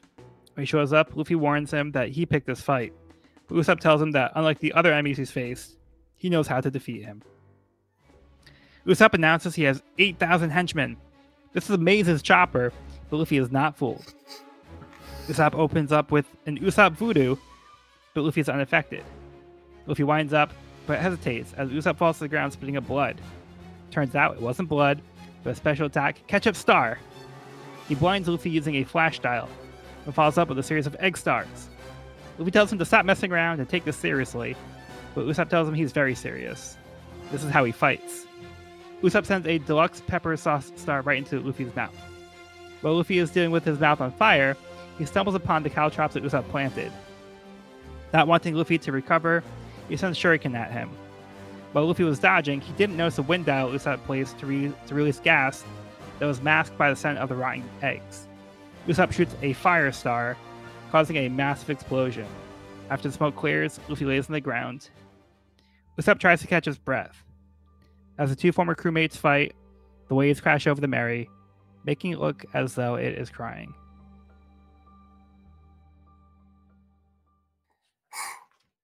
So after the build-up, no one's pulling their punches. Yeah, after the build-up, it goes to a straight-up fight. Yeah. Thoughts on this one? I thought that was really clever. It was like Usopp was kind of like slowly ramping it up, and Luffy's like, oh, he's just up to his old tricks, but he kind of used that as a guise to lay his trap. Yeah. So lying has become his fighting style. His own. Always has been. Always has been. The gas, Luffy realizing that it's gas has lived rent free in my head for so long. Oh my god. And the number of Linkin Park AMVs set to this fight. not to disrespect like the level of emotion that is well earned here, but dude. Yeah, so I mean, Usopp pulls out some classics here. He pulls his 8,000 henchman move, which obviously Luffy wouldn't be intimidated by it. Obviously, no, that's not true. Chopper, on the other hand, is completely like whoa. Usopp, you were busy the last few hours. Amazing. Getting Usopp Voodoo, which also doesn't do anything for Luffy. A little disappointed we didn't get a rubber band of doom here. I think that would have like really like been like the one thing missing that full bag of tricks. Yeah, or Usopp Hammer, which would also have been nice, but I think the rubber band of doom would have really like tied this together nicely. But yeah, we get some other like tactical moves from Usopp, which are I think Usopp like puts up like way more of a fight than you would expect. You would probably think this could be like so one-sided. But Usopp's like pulling out some stops here. Yeah. Luffy hasn't even had a chance to do anything. He's just been reacting. The Egg Star was genius. Yeah. That was really smart. And poor Chopper at the beginning of this chapter. Yeah. Yeah, like leave me alone, Chopper. Like we're not crewmates anymore. That hurts. Brutal. He's not even looking at them as he comes in. And it breaks down to tears.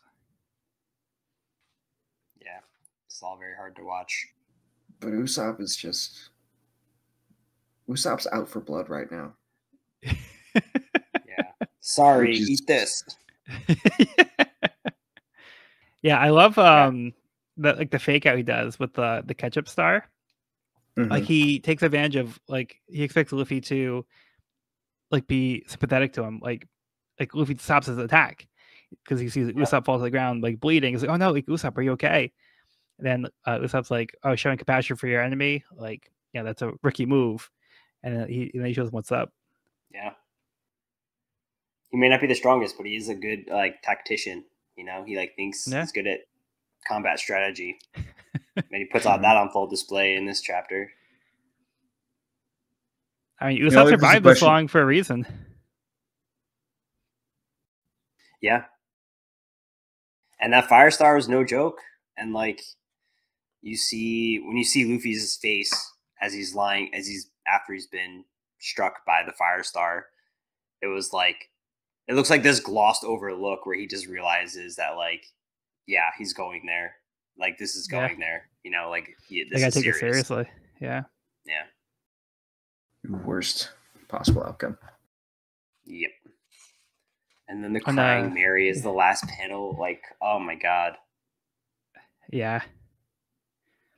I love that it's panel. All hidden.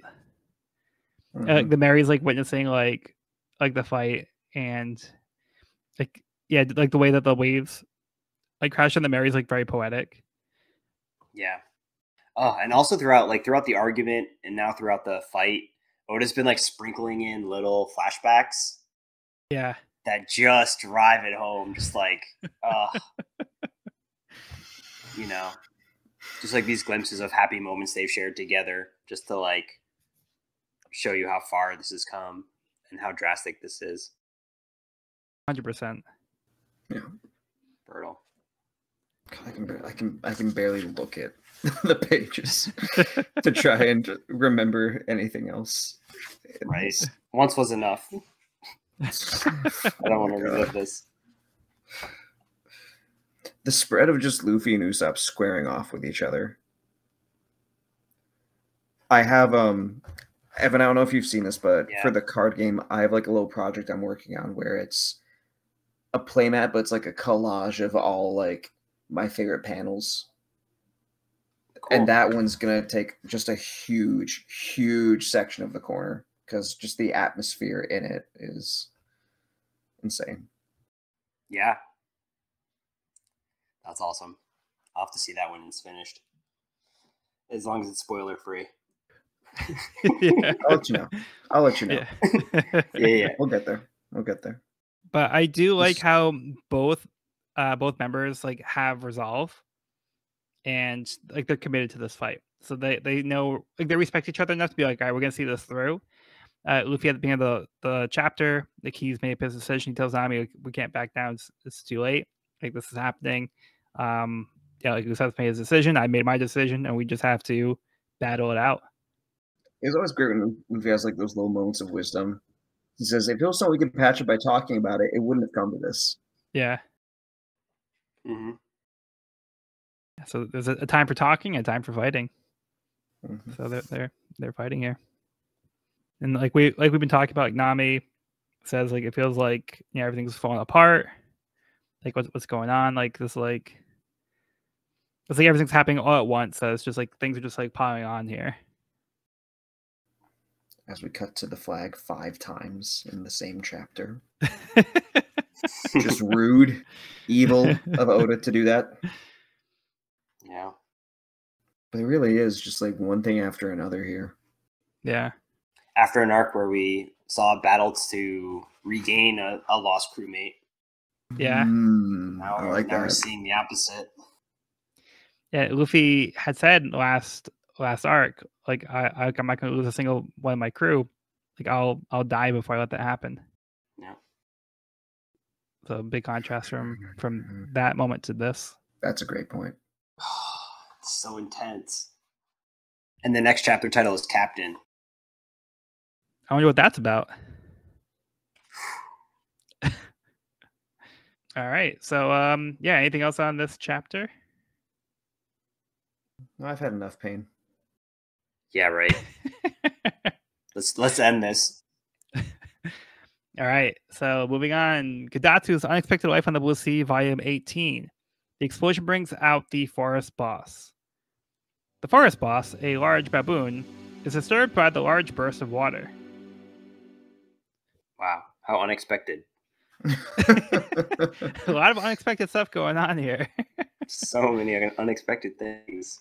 I feel like it's funny because like Gadatsu expects nothing because he has like, yeah, although he seems to be like doing better than he has from the beginning of this arc when he was struggling to blink and open his mouth, etc. He's still crossing his arms like this though.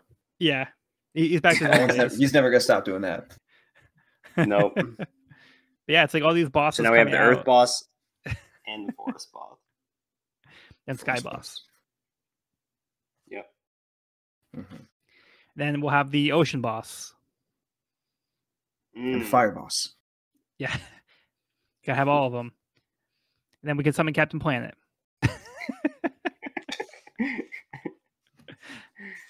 Yeah. Speaking of Captain, nice. How about we get Evan summary for the next chapter? Segue.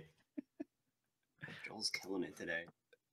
Mm-hmm. All right, chapter 33, Captain. As the smoke begins to settle, Usopp readies himself for the next attack. Luffy emerges, launching a Gum Gatling, but Usopp counters with blasting cactus stars and triple exploding stars, keeping Luffy at bay. Luffy then lands a Gum pistol, which lands, sending Usopp off bounds.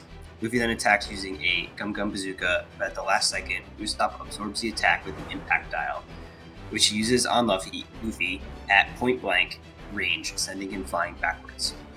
Usopp, who also took damage from the impact dial, seems to be out of tricks, and Luffy lines up a Gum bullet, which strikes Usopp in the stomach, leaving him crumpled on the ground. Luffy angrily yells out, "There's no way you could defeat me," and starts to walk back to the ship and tells Usopp he can do what he likes with the merry-go. Luffy struggles with his own decision when Zoro points out he is the captain and shouldn't doubt himself. The Straw Hats decide they must leave the ship and can never return. The battle is over, but it seems both sides have lost. Ooh. Yeah. Yep. Wow. Brutal. Can't nobody wins. Yeah, I really like the way that you phrased that last sentence. It's very true. Yeah, this is so brutal. It's like there's like no one wins. Like no one really won the battle. Like brutal. But Usopp, I feel like we were saying he impressed us in the last chapter. Like this chapter, he really turns it on. Like I think he legitimately had Luffy on his heels. Mm-hmm. This was a real battle. This chapter, I think this was serious. Yeah, I mean, like he really brought his all, and he put up a fight, and he proved to Luffy that like he wasn't just gonna be a pushover.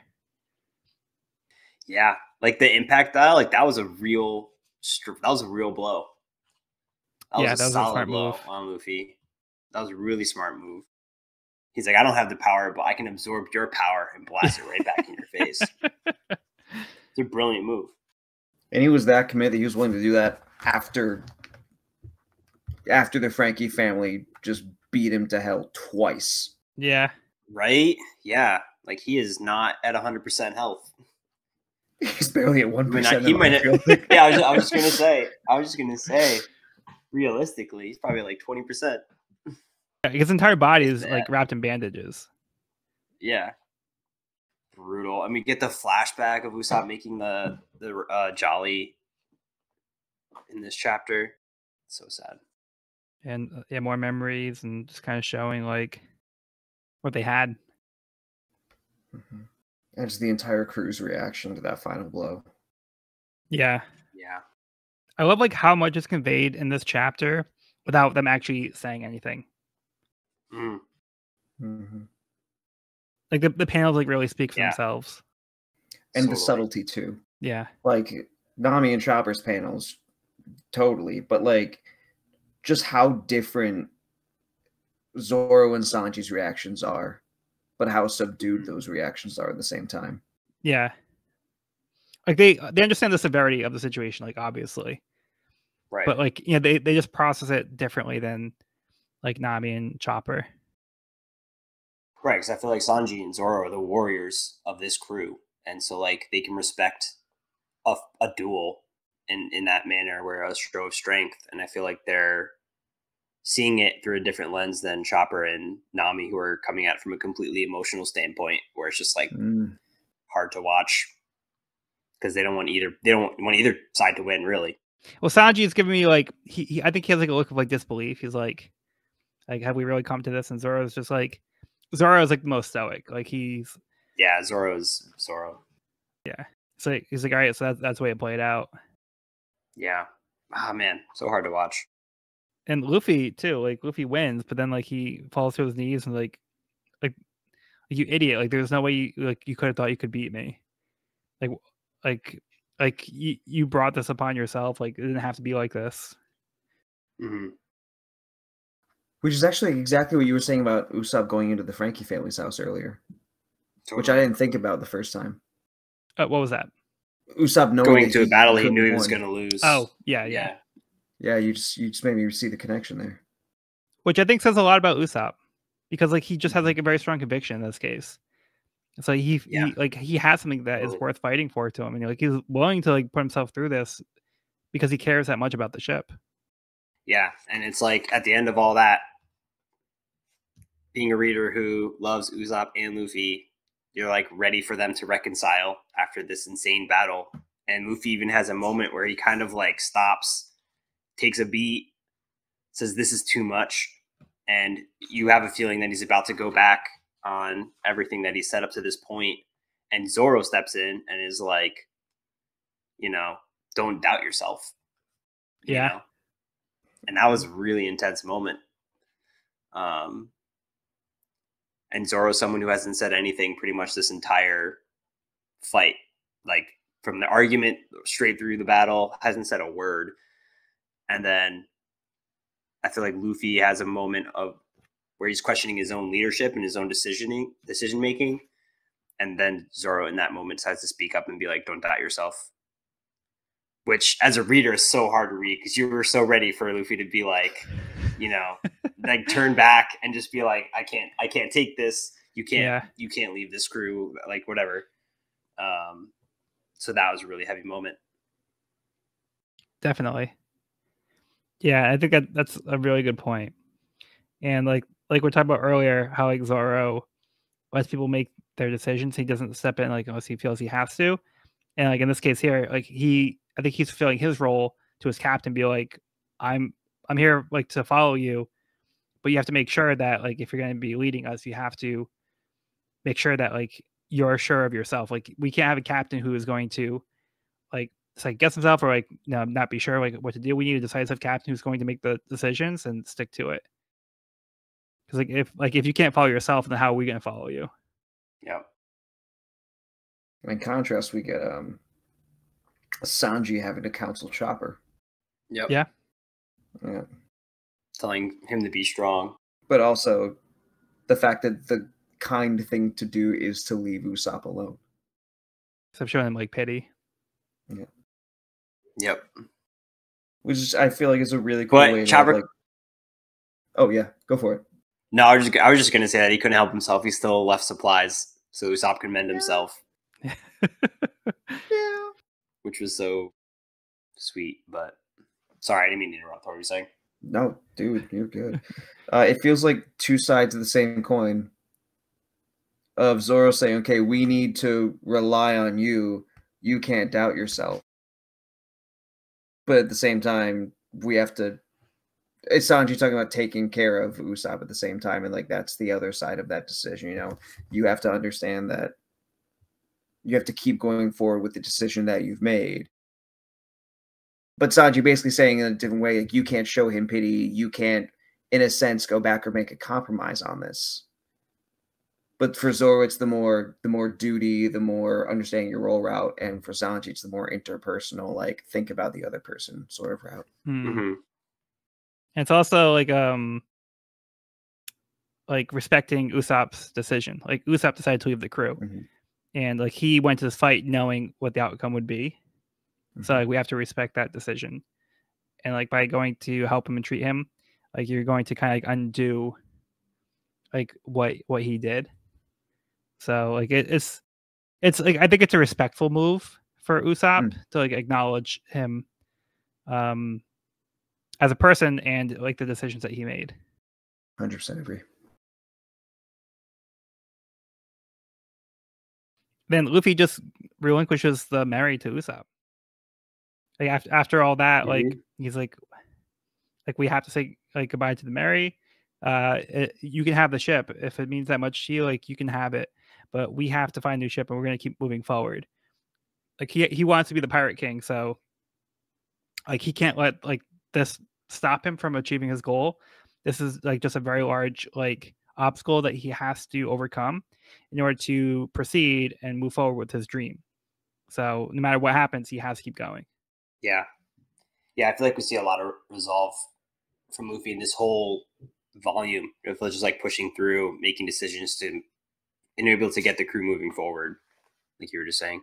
Yeah, and then like the final page where it shows like Luffy crying with Chopper. Like, yeah, this is definitely taking a toll on Luffy too. Like he took no joy in winning this fight, and like this is like crushing his spirit. Yeah, it looks to me like Usopp is also in a puddle of his own tears. Yeah, Usopp as well. He's crying. Nami's crying. Chopper's hysterical. Yeah, like really, really tough stuff here, for sure. Yeah, like you said, like we've like grown so attached to like these characters, and like you expect them to resolve it, and they don't. Yeah, right. And even with the Mary, like this whole time, I feel like I've been optimistic that that'll be good news. And then with Usopp, this entire time, I've been like, yeah, this will turn around. Like they'll figure it out. You know. So yeah, it's really heartbreaking just to kind of see these milestones happening. It really messes with like your expectations, and it makes it feel like all the more like powerful. Just like how emotional like this whole situation is. Totally. Because like you expect like good things to happen or them to like work things out, and like this, I think this like really tests like the crew. Like they've never been tested like this before. Yeah. All right. Any other thoughts on this one? That's all I got. Okay. Well, I'm sure the next chapter will be a little bit more lighthearted. So. Yeah. Oh. Optimism. Right. Chapter 334, Big Trouble in the Secret Room.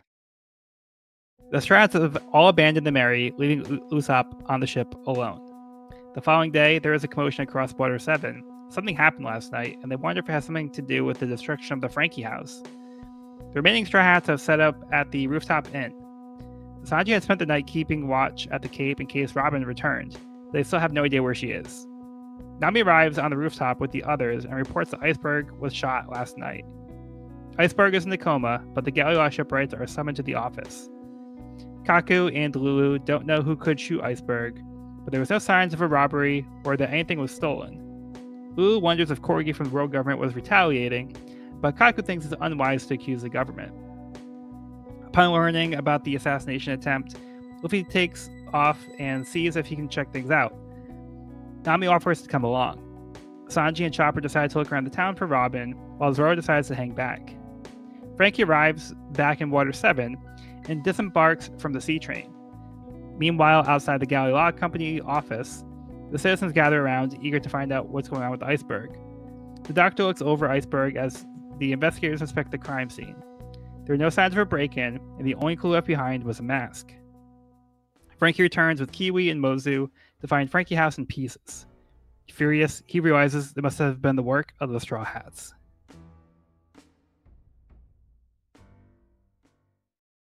Okay, so not great news. So to add on top of all that, Iceberg has survived an assassination attempt. He's currently in a coma. Mm-hmm.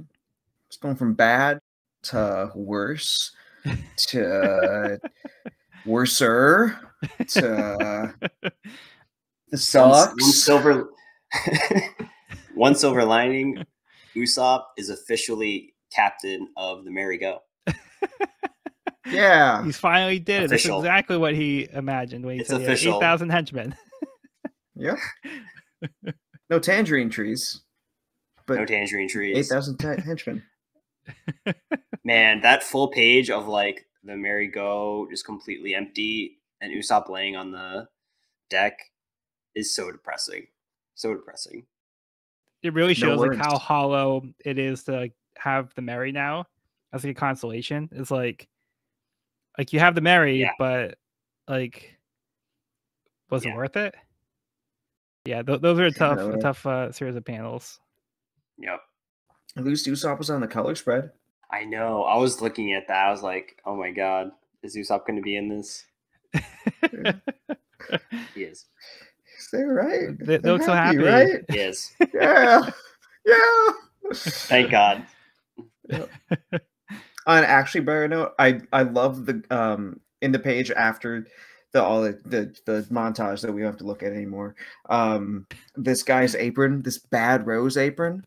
it's pretty sick. That is pretty cool. Water 7, they got style. Got the drip. Got that water drip. Yeah, so then there's like this mysterious like attempt to kill Iceberg. We don't know who did it or why. Doesn't seem like they broke in or forced entry. So they don't know how they got in. Mm-hmm. And Iceberg didn't die, so that they failed the assassination attempt. So that's good, at least. We know Franky's got an alibi. Mm-hmm. Yeah, he did seem like he was one of the suspects. So yeah, but we as readers know that he was shopping because he was getting off of the train, spending that money, spending those 2 million berries on that thing. Yeah, to do the thing. But the only slice of the one slice of evidence we do get is the mask, which looks very familiar. I will say that. Oh. Okay. So which mask do you think that is? I recognized the mask from earlier in the last volume when we see Robin disappearing with a masked companion. Okay. When Sanji approaches and tries to catch her. So interesting clue. Or at least the same markings. Yeah. On the mask. Yeah, could be. Yeah. Could be. I just noticed that this doctor literally has like, I don't know the name for like I guess the Red Cross, just like on his forehead, so that we all know this guy's a doctor. Just so we're clear, he's in the medical profession. Hey, he could be a construction worker. We don't know because they also have a cross. I'm sorry. I don't want to assume. I'm sorry. I'm sorry. That's on me. That was. He doesn't have the line going across the helmet, so maybe not. Also, another great Polly moment. He just wants to get to his boss. Screw the reporters. Yeah. Screw the story. He just wants to make sure Iceberg's okay. Yeah. Which, like, he's not the only one, but right. It was emphasized. Yeah, this is affecting the whole town. It was cathartic. Yeah. Mm-hmm. It's like we had talked about earlier, like Iceberg is like such an effective leader. Like the town also, they love him as a leader. So like they like, care that like he's injured and like he could be dying. Like they like, hey, what's happening to our leader? Like we want to make sure he's okay. And Luffy even brings it up. Everyone loved and respected him. Yeah, I'm going to who would do this. Yeah, I love how quickly Luffy was to jump into action. It's like, I'm gonna go check that out, because Luffy clearly trusts these people. Like, yeah. In the argument he had with Usopp, he could have doubled down and been like, "You're right. We don't know these people. Like, maybe we should get a second opinion."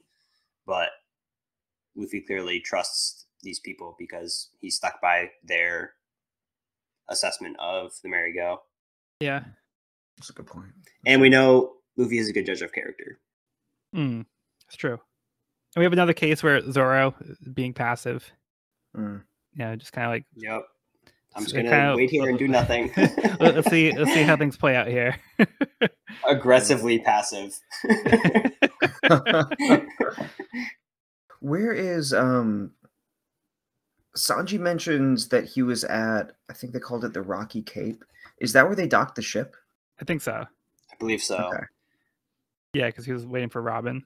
Headcanon, I think he was just as much worried about Usopp as he was waiting for Robin. Fair point. He wasn't gonna like go to him, but he's also like, I just want to make sure, like, could be it's not too bad for him. I don't know. Just a weird headcanon. But also Robin. Yeah, to kind of support that, he says, I stayed by Rocky Cape all night, keeping watch, just in case Robin returned. So he has like a little pause. Yes, he has a little pause there. So like it seems like he might be kind of catching himself. So that's a good point. I didn't notice that, but I think that's a good point. I love Sanji, man. I love Sanji. He cares. Oh, another thing from that page. Luffy's on his seat. Yeah. Like he's taking the same position he would. Mm-hmm. Yeah, I noticed that. Come on. So good. You gotta go take the highest point you can find. Perch. Yeah. All right. We got a murder mystery on our hands. Yeah, Evan, any gut feelings about this or any thoughts after this chapter on the whodunit aside from the mask? Yeah, aside from what I said, like I feel like the mask is obviously a big clue, and we know Franky has an alibi, so that's really all I got at this point. Okay. All right. Let's move on to the next part of the cover story. Gadatsu's Unexpected Life on the Blue Sea, Volume 19, the Sky Boss, who made the Forest Boss his henchman. Gadatsu recruits the Forest Boss the way he recruited the Earth Boss, by defeating him with a jet punch. Smoking elbow. Another successful victory. That's what I call aggressive negotiation. Even the bump is smoking. Yeah. Over the Earth Boss is like, yeah, been there. I can relate. I know your pain. Is that what I looked like? He wasn't even wearing a helmet. Yeah. Oh man. And we got like the steam bath guy in the background, just like chilling. You can get out to her now, just like good buddies. Yeah. It's like Gadatsu does the heavy lifting. I'll just supervise. Yeah. I'll supervise. All right. Let's get Evan's summary for the next chapter. All right. Chapter 335. Warning. Franky stands mortified in front of the pile of rubble formerly known as the Franky House. When his lackeys return, they tell Franky the Straw Hats are staying at an inn in town and are on their way to Dock 1. Sirens begin to blare throughout Water 7, warning the approach of Aqua Laguna. Having no clue what that means, Sanji and Chopper ask the locals, who tell them Aqua Laguna is an annual high tide that will submerge the town in seawater. Sanji and Chopper now need to hurry to find Robin. Meanwhile, Luffy and Nami arrive at Dock 1 to a large crowd of people demanding updates on their beloved Mr. Iceberg. When suddenly music rings out and the stage is spotted above Dock 1, where there's some synchronized dancing, and the musical guest reveals themselves to be Franky. Franky then calls out Luffy, who steps forward voluntarily. Just then, Iceberg regains consciousness, which is made public knowledge, and the people of Water 7 rejoice. As Iceberg's friends stand by his side, he says he remembers the events of last night. There are two people present, a large man with a mask, and a woman who he believes to be Nico Robin. Dun, dun, dun. Yeah, so like every chapter, it's like things can't get any worse, right?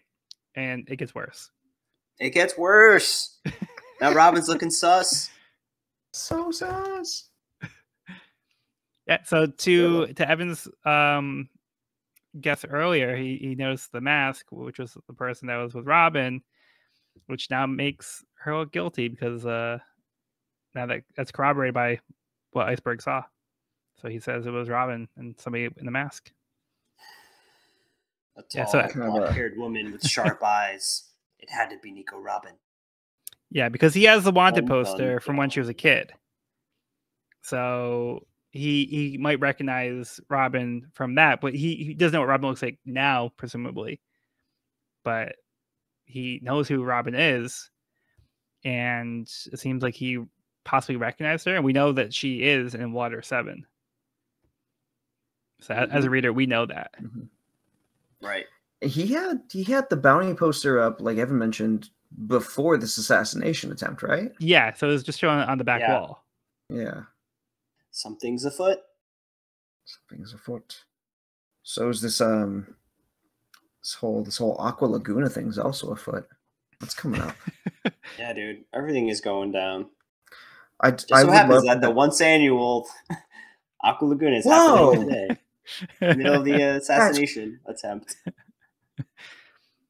You get the full Water 7 experience. Yeah, right? Hopefully somebody tells Usopp. Yeah. Hopefully. Ooh. I just want the next cover story to be like someone whose train ride was delayed by the Aqua Laguna. Because Coco's like, yeah, the train's not running tonight. I was supposed to be like, God, I got all this stuff from the shopping center. I have all this normal food. I was getting my family a nice meal, and now it's ruined. And maybe it's all these other people who are like, who are gonna go on different trains to different places, and they have to like find some makeshift way to brave the storm. I don't know. It just seems like a funny thing that could happen. Yeah, I think the concept of comes out. Yo, Kazuna. Yo. Kazuna comes out and he's like, the train's good for nothing. I'll take you where you need to go. I'm the train now. I'm the train. Come with me. Get on my back. Yeah, I think Aqua Laguna, I think it's like it's an interesting like concept and wrinkle to like the city of Water 7. Like how because like it's basically like a large city on the water, so it's probably more susceptible to like the tides here, and it's going to be felt more drastically because like it's just going to be like completely taken over by this large wave. Yeah, so I think it's like a really cool concept to throw in here. Definitely. We also get quite the performance from Franky, who we see without his mask for the first time. Yeah, so now we see what he actually looks like. Yeah.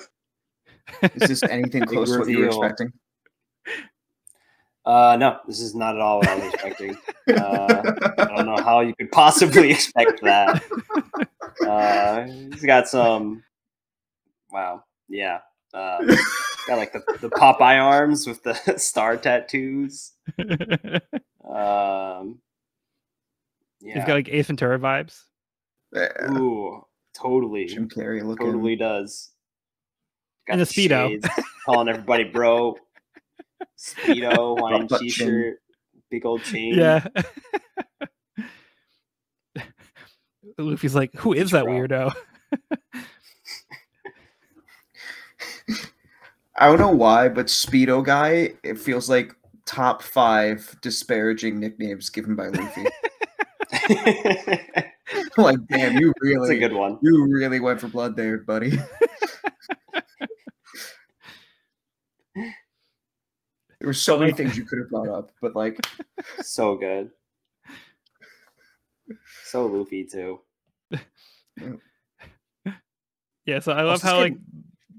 Go ahead, Cody. I was gonna say this guy literally brought a sheet to hide behind and obscure his own silhouette.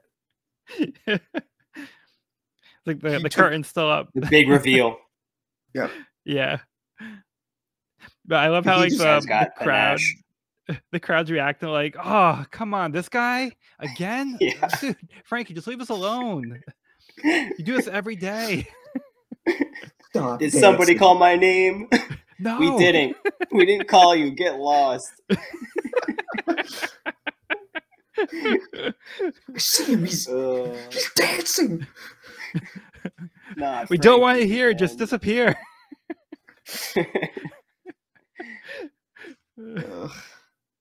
He calls himself the hero. I don't like how this makes Robin look. We've already lost one crewmate. I can't bear to lose another crewmate. And like you said, Nico, like Robin's been MIA this pretty much entire volume. I think she had. I think like I mean, she still is MIA, but this is the first mention of her for like an entire volume. Yeah, and we just had in the last volume, like Aokiji like talked about how like you can't trust her. Like every group that she's been a part of, she's been the last like survivor. So like I think this is like really like reinforcing like Aokiji's warning. It's like, do you really know her? Like, can you really trust her? And it's like, yeah, it makes the Straw Hats not look good as well that like they're associating with her. Yup, planting that seed of doubt. I don't know. I like Robin's character, so I hope that she's not in it deep with some shady characters. Although that would kind of fit her MO. What? I mean, she did say her she did say like her skill was assassination when she first introduced herself to the rest of the crew. Was it Usopp that asked her like in Alabasta? Yeah. So I forgot about that. Yeah, he's like so like what is it that you do? And she's like assassination. I think she did like a wink. But like, she was like being a little quiet about it. But yeah. God, that's right. I forgot about that. And she's got the devil fruit powers to do it. So yeah. CP9. CP9. That's right. Yeah, because the guy with the mask said that he was with CP9. So we don't really know what their deal is, but it seems like she's involved with them in some way. It's the MI6, but bad guys. Not great. Not great. Things are not top getting 10 better. anime betrayals. One little thing that I noticed in the panel where we see the newspaper article about Iceberg's assassination attempt. Does like the guy holding the piece of lumber behind Iceberg give like the vibes of like Usopp being in the corner of Luffy's wanted poster to anyone else? I have an agenda. And I will support it. You think there's more to it? No, I just think it's. I'm just here for Luffy equals Iceberg pattern propaganda. Oh, I see. Okay, that's what I'm peddling here. So you're comparing this to Luffy's. Okay. The photo bomb. Yep. That's my entire. That's my whole goal with this volume is like Luffy Iceberg. That's what I got. Yeah. But does that mean that there can't be two captains? Because it seems like Iceberg is like a leadership role. So like, Luffy wanted. Yeah, Luffy wants Iceberg to be on the crew. He invited him to be on the crew. He kind of turned it down. It's like, no, like I have these other captain things to do. I'm just saying, like, yeah, I think that kind of like helps cement that like Iceberg is like the leader type figure. So like he couldn't be on the crew with Luffy because they're two leader figures. Yeah, and that's more where I'm going with it. Like Iceberg's place as a leader reflecting Luffy's place as a leader, and like the thematic connection to them. Yeah. Mm-hmm. Yeah. I'm just kind of spitballing, like, because they are still looking for somebody to be a carpenter. So I think it's less likely to be Iceberg if that's the case. But, okay, yeah. But you never know. Yeah, I'm just seems full of good prospects. All right. Anything else? I'm good. Yeah, I'm good. Okay. Gadatsu's Unexpected Life on the Blue Sea, Volume 20. Leave the forest boss in charge of the island and keep digging, Earth boss. The forest boss is left to watch the surface, while the Earth boss continues digging holes. So they have their domains. All right. Real quick before we do the next chapter, the SBS confirms that Montblanc Noland and Montblanc Cricket had a real chestnut on their head. Yeah. Which was a conversation that we had. It was one of those conversations where, like, I wonder what if that's actually a chestnut or what that is. Yeah. So here's Oda coming through again and answering our obscure questions. And that's why I think it's like typically best not to think too hard about like those little details. You just kind of accept it at like face value. Oh, totally. Yeah. Yeah, that's fair. But it does make you wonder, like what's going on with this guy? Like, why does he have a chestnut on his head? All right, let's move on. Chapter 336, Luffy versus Franky. Now meeting Luffy, Franky tells him that he's angry that he destroyed his house. Nami asks about the money, but Franky says he already spent it all. Luffy says he doesn't care about the money, he just wants to kick his butt. Franky feels the same way. He inhales and breathes out fire. Luffy and Nami suspect he has a devil fruit until he jumps into the water. Franky says he didn't eat a devil fruit, as he launches his fist from his arm attached to a chain, launching Luffy. He explains that he's a cyborg. Over at the Galileo Company, the workers gather around the iceberg. Luffy was able to contact the government and found out that Robin is currently a member of the Straw Hats. They wonder if this was retaliation for being told they can't fix the ship. The news gets out to the public that the Straw Hats were responsible for the attack on the iceberg. Talstone comes running into Iceberg's room, shouting that Luffy and Franky are fighting at Dock 1. Iceberg thinks to himself that he doesn't think the Straw Hats attacked because he turned them down and wonders if they are connected to the government and are after something else he has. As Luffy and Franky battle it out, the Galileo shipwrights show up to take down Luffy as well.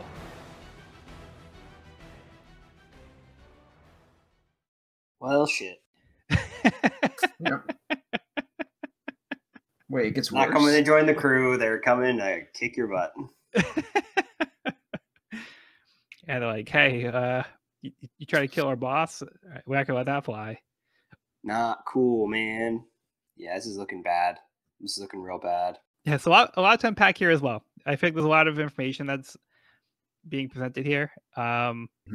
Yeah, so I do want to bounce back to Evan, though, because we're now getting more information about this Franky dude. Like, what'd you think of this guy? Now that you can see him like in action, like what his deal is. Yeah, Franky has clearly had some work done. Like a cyborg. I was not expecting that. Right. I thought that was hilarious when, like, he's definitely has devil fruit powers, and then he jumps in the water, and they're like, "Yeah, that was a weird thing to do." Yeah. And they're like, "Oh my god, he doesn't have." And he comes out being like, "I don't have devil fruit powers. I'm a cyborg." Yeah. Yeah, seems like a pretty formidable opponent. He's got plenty of tricks up his sleeves. Yeah, I remember like being surprised that this guy was like a cyborg the first time through the series. I was like, that felt like such like a different concept from anything we've really seen so far. Like we haven't been introduced to like a cyborg type character in this world. That was the first. So yeah, I think that kind of like implies like just like something we haven't really seen. It's like this kind of level of technology. Like, we've seen like trains here, but like a cyborg feels like kind of a leap almost, you know? Totally. Especially because he looks very human. Like, he doesn't look human. So that's some pretty good cybernetics. And so versatile. Cool character design, though. Yeah. Very. Retractable arms. Similar to Luffy, actually. But the mechanical version. I really love seeing Zoro and Luffy's wanted photos side by side. Like, we've talked about the difference between them, but seeing them side by side is just so great. Yeah. Luffy's got his big old smile, and Zoro's got like blood running down his face and is like very stern looking. Yeah. I love the disparity between those two. Yeah, the word got out that the Straw Hats are in cahoots with Robin. The newspaper system in Water 7. Yeah. Like the fact they got this put together, printed, distributed that fast. That's impressive. Hot off the press. Oh yeah. It's getting intense. I don't like these odds. Nope. The entire Galila Foreman group and Franky versus Luffy and Nami. Don't like that. Don't like that. I don't like those odds. Yeah, I love go ahead. I was gonna say shit's hitting the fan, and it's just like all coming. Shit is hitting the fan. Like over and over again. Yeah. Like every chapter. Yeah, for real. Just keeps compounding. And we spent an entire volume without seeing Robin. All we've seen are the allegations against her. Crazy, man. I hope we don't lose 2 crewmates in this arc. That would suck. I really hope Robin's not evil. I mean, not looking great. Not looking good. Not terribly optimistic on that. Right, I've lost a bit of optimism in this arc. They beat you down, Evan. Yeah. I don't know. I feel like there's always been kind of like a happy result, or like things usually kind of work themselves out. Things kind of, end how you want them to end. But not this volume. This volume is taking away 2 valuable crew members, Marigo and Usopp. Yeah, if you would compare it to like Alabasta, where it's like when the bad things keep happening with the Crocodile's plans, like he always had a contingency where it seemed like hopeless, like Luffy kept losing. Like you always felt like at the end of the day, like eventually Luffy was gonna like get there, Right. Or like Skypiea, where it's like Kingdom Come Cloud like forms and like Angel Island gets like wiped out. You still feel like at the end of the day, Luffy's probably gonna like win. But like when you get to like something like this, where it's like the crew is like falling apart, and like all these different pieces like coming into play, and things just seem like really bad. Like I do feel like there's a different vibe here, where it doesn't feel, like you said, as hopeful. It's like everything's gonna work out. Now it's kind of like, are things gonna work out? Like I don't feel too like hopeful about this. Yeah, totally. Storms are coming. Yeah, Aqua Laguna. Literally.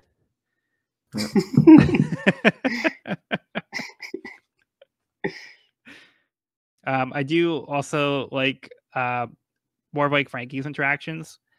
He says he feels unstoppable this week. So just like the fact that he's like phrasing it as like the entire week is like he determined to like, okay, know what, I'm having a great week. It's like he just like decides, all right, it's a whole week thing. It's not like I'm having a great day, I'm feeling great today, or unstoppable right now. It's like the whole week. So I just kind of love that little like quirk. And then he also justifies taking the money because he's like, oh, you guys are pirates. You probably just took it from someone else. So you probably didn't even like earn it yourself. So really, it wasn't yours to begin with. So he justifies it that way. Sorry, I didn't mean to interrupt you. He's really good at having plausible deniability.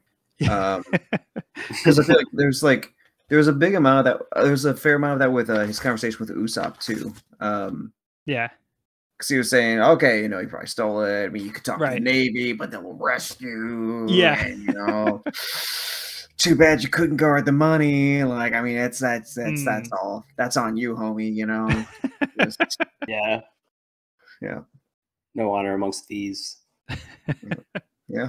And he says he's already spent all the money too. So it seems like they're not getting that money back. Like early in the volume, it's also like, oh, like Nami says, oh, they're gonna get the money back. Can you believe her at that moment? and especially like the way like the Straw Hats like have like their walk on like the Franky house, and it's like okay, they mean business, like they're probably gonna like overcome this, but it's kind of like eventually get to the point where like Luffy like and the crew are saying it's not about the money, but like we know that they needed that money, and now we have confirmation that Franky has spent that money, and they have no way of getting that money back, so that's gone. I mean, they still have 100 million, but they lost like 2/3 of their money. Yeah. I was gonna say, I love that it's specifically after that's established, like you're not getting the money back, and that's when Luffy's like, I'm just here to kick your ass. Yeah. Oh, that's water under the bridge. Yeah. You made my best friend quit my crew. Yeah. It's personal. I don't know. I feel like if Usopp didn't have the burden of being the one to lose the money, that there would have been at least some chance of Luffy being able to like at least reconcile things with him instead of it escalating to that degree. Personally, see, I think it would have been hard, but like, yeah, I think it was inevitable. Yeah, I think it would have happened either way, just because like how much like the Mary means to Usopp. Like, I don't see a way he would have just accepted like Luffy saying, "No, what, we're gonna replace the Mary." Like, that's just the way it is. Like, I don't see a world where Usopp says, "You know what, Luffy, it's tough, but like you're right." Like, I think he would fight this like to the death or to the nail, like no matter what the circumstances were. You think it would have gotten to this level that it did?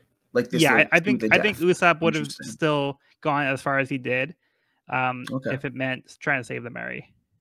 All right. Like, I don't think it helps getting to this point, but yeah, I think Usopp's motivations are going to be like more like the Mary is his priority in this case.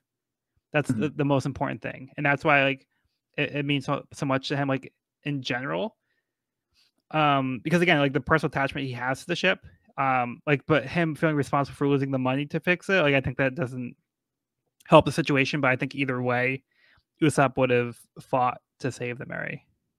Yeah, I think if Usopp was with the crew when they were receiving that information, like if he was hearing that spoken from Galila, like, and the shipwrights, I think his beef would have been with the shipwrights and not with Luffy. Right. Yeah, because Luffy reacted the same way. Yeah, Luffy had the same reaction. Right. And they would have been on the same page. Yes.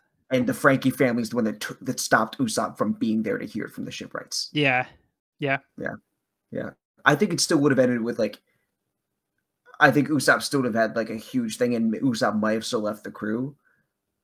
But I personally think that Usopp's feeling of being useless and ineffectual and responsible for the crew's setback was, to me, one of the biggest factors in it escalating to that level, personally. Yeah, I think that did maybe like amplify like the sense of I'm useless too. Like you've been saying, like there's been like moments and like build up to it, like these little seeds being planted about Usopp having like that, like the feeling of like insecurity and feeling like he's not like carrying his weight as part of the crew. So I think you're right. Like that's been amplified for sure by these circumstances, and it's just like kind of reinforced that for him. But his connection to the ship is also extremely important to this as well, and it is, I think, an equal contributor to that. Yeah, like you were saying. But damn. Yeah. So quite the volume. Yeah. Yeah. Does anybody have any other thoughts on the chapter or the volume as a whole? I think this was one of the most emotional volumes we've had. And like, for sure, you know, we've had some really emotional backstories, but not like a lot like happening, you know, a lot like in real life, like in real time. I mean, yeah. Where we're seeing events unfold in real time and it end in tragedy like it did here. And also as a reader, like, cause you have all the information, right? So like, as you're reading it, it's so hard to like, watch everything unfold, knowing everything that we know as readers. That was brutal. Yeah. Mm-hmm. I loved when you said, Evan, that I don't love it because like it sucks to hear someone losing their sense of optimism. But like to me, that's one of the most effectual things about like this volume and this arc is like, oh, I really want to be optimistic, but like this is the first time where it's really, really hard to be after everything that's going on. Yeah. Yeah. And it's I like think when that they kill speaks off to like one of your favorite characters, and you're like, oh my gosh, none of the characters are safe now. Like they went, like it goes there.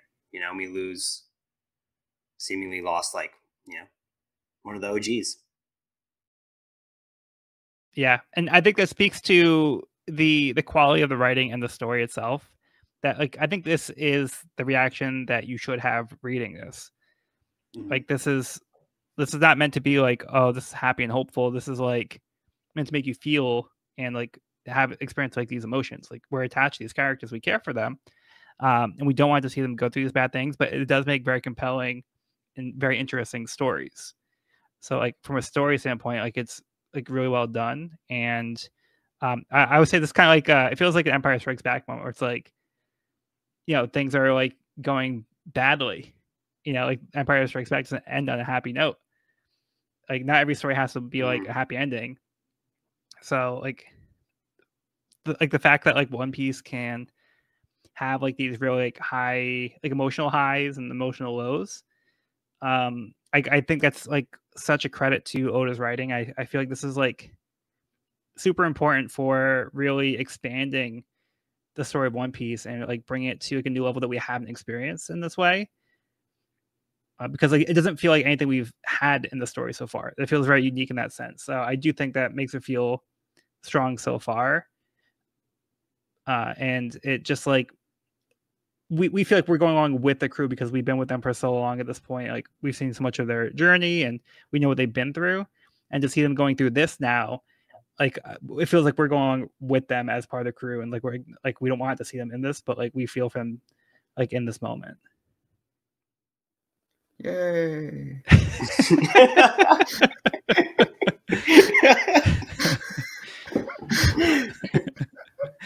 Oh man, Yeah. So unfortunately, we are going to end the volume kind of on a dour note, but that's how it goes sometimes. And yeah, like I was saying, I just think that that's like the strength of One Piece. Like it can make you feel like really happy, it can make you feel really sad, but like that's I think the marker of a good story. Mm-hmm. Agreed. And I cannot wait to hear Evan's thoughts on volume 36. Oh, dude, I'm freaking out. I'm freaking out right now, man. Yeah, that was a lot. Yeah. There's a lot up in the air right now.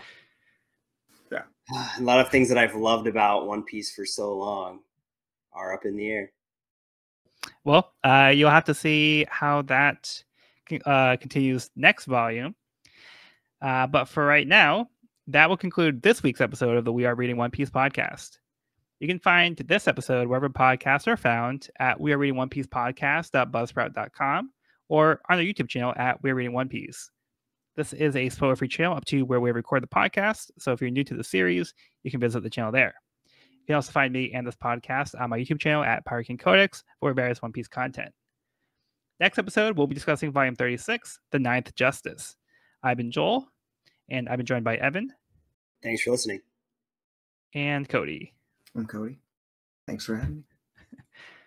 All right. Well, be sure to bring along all of your hopes and dreams, and we'll see you on the next episode.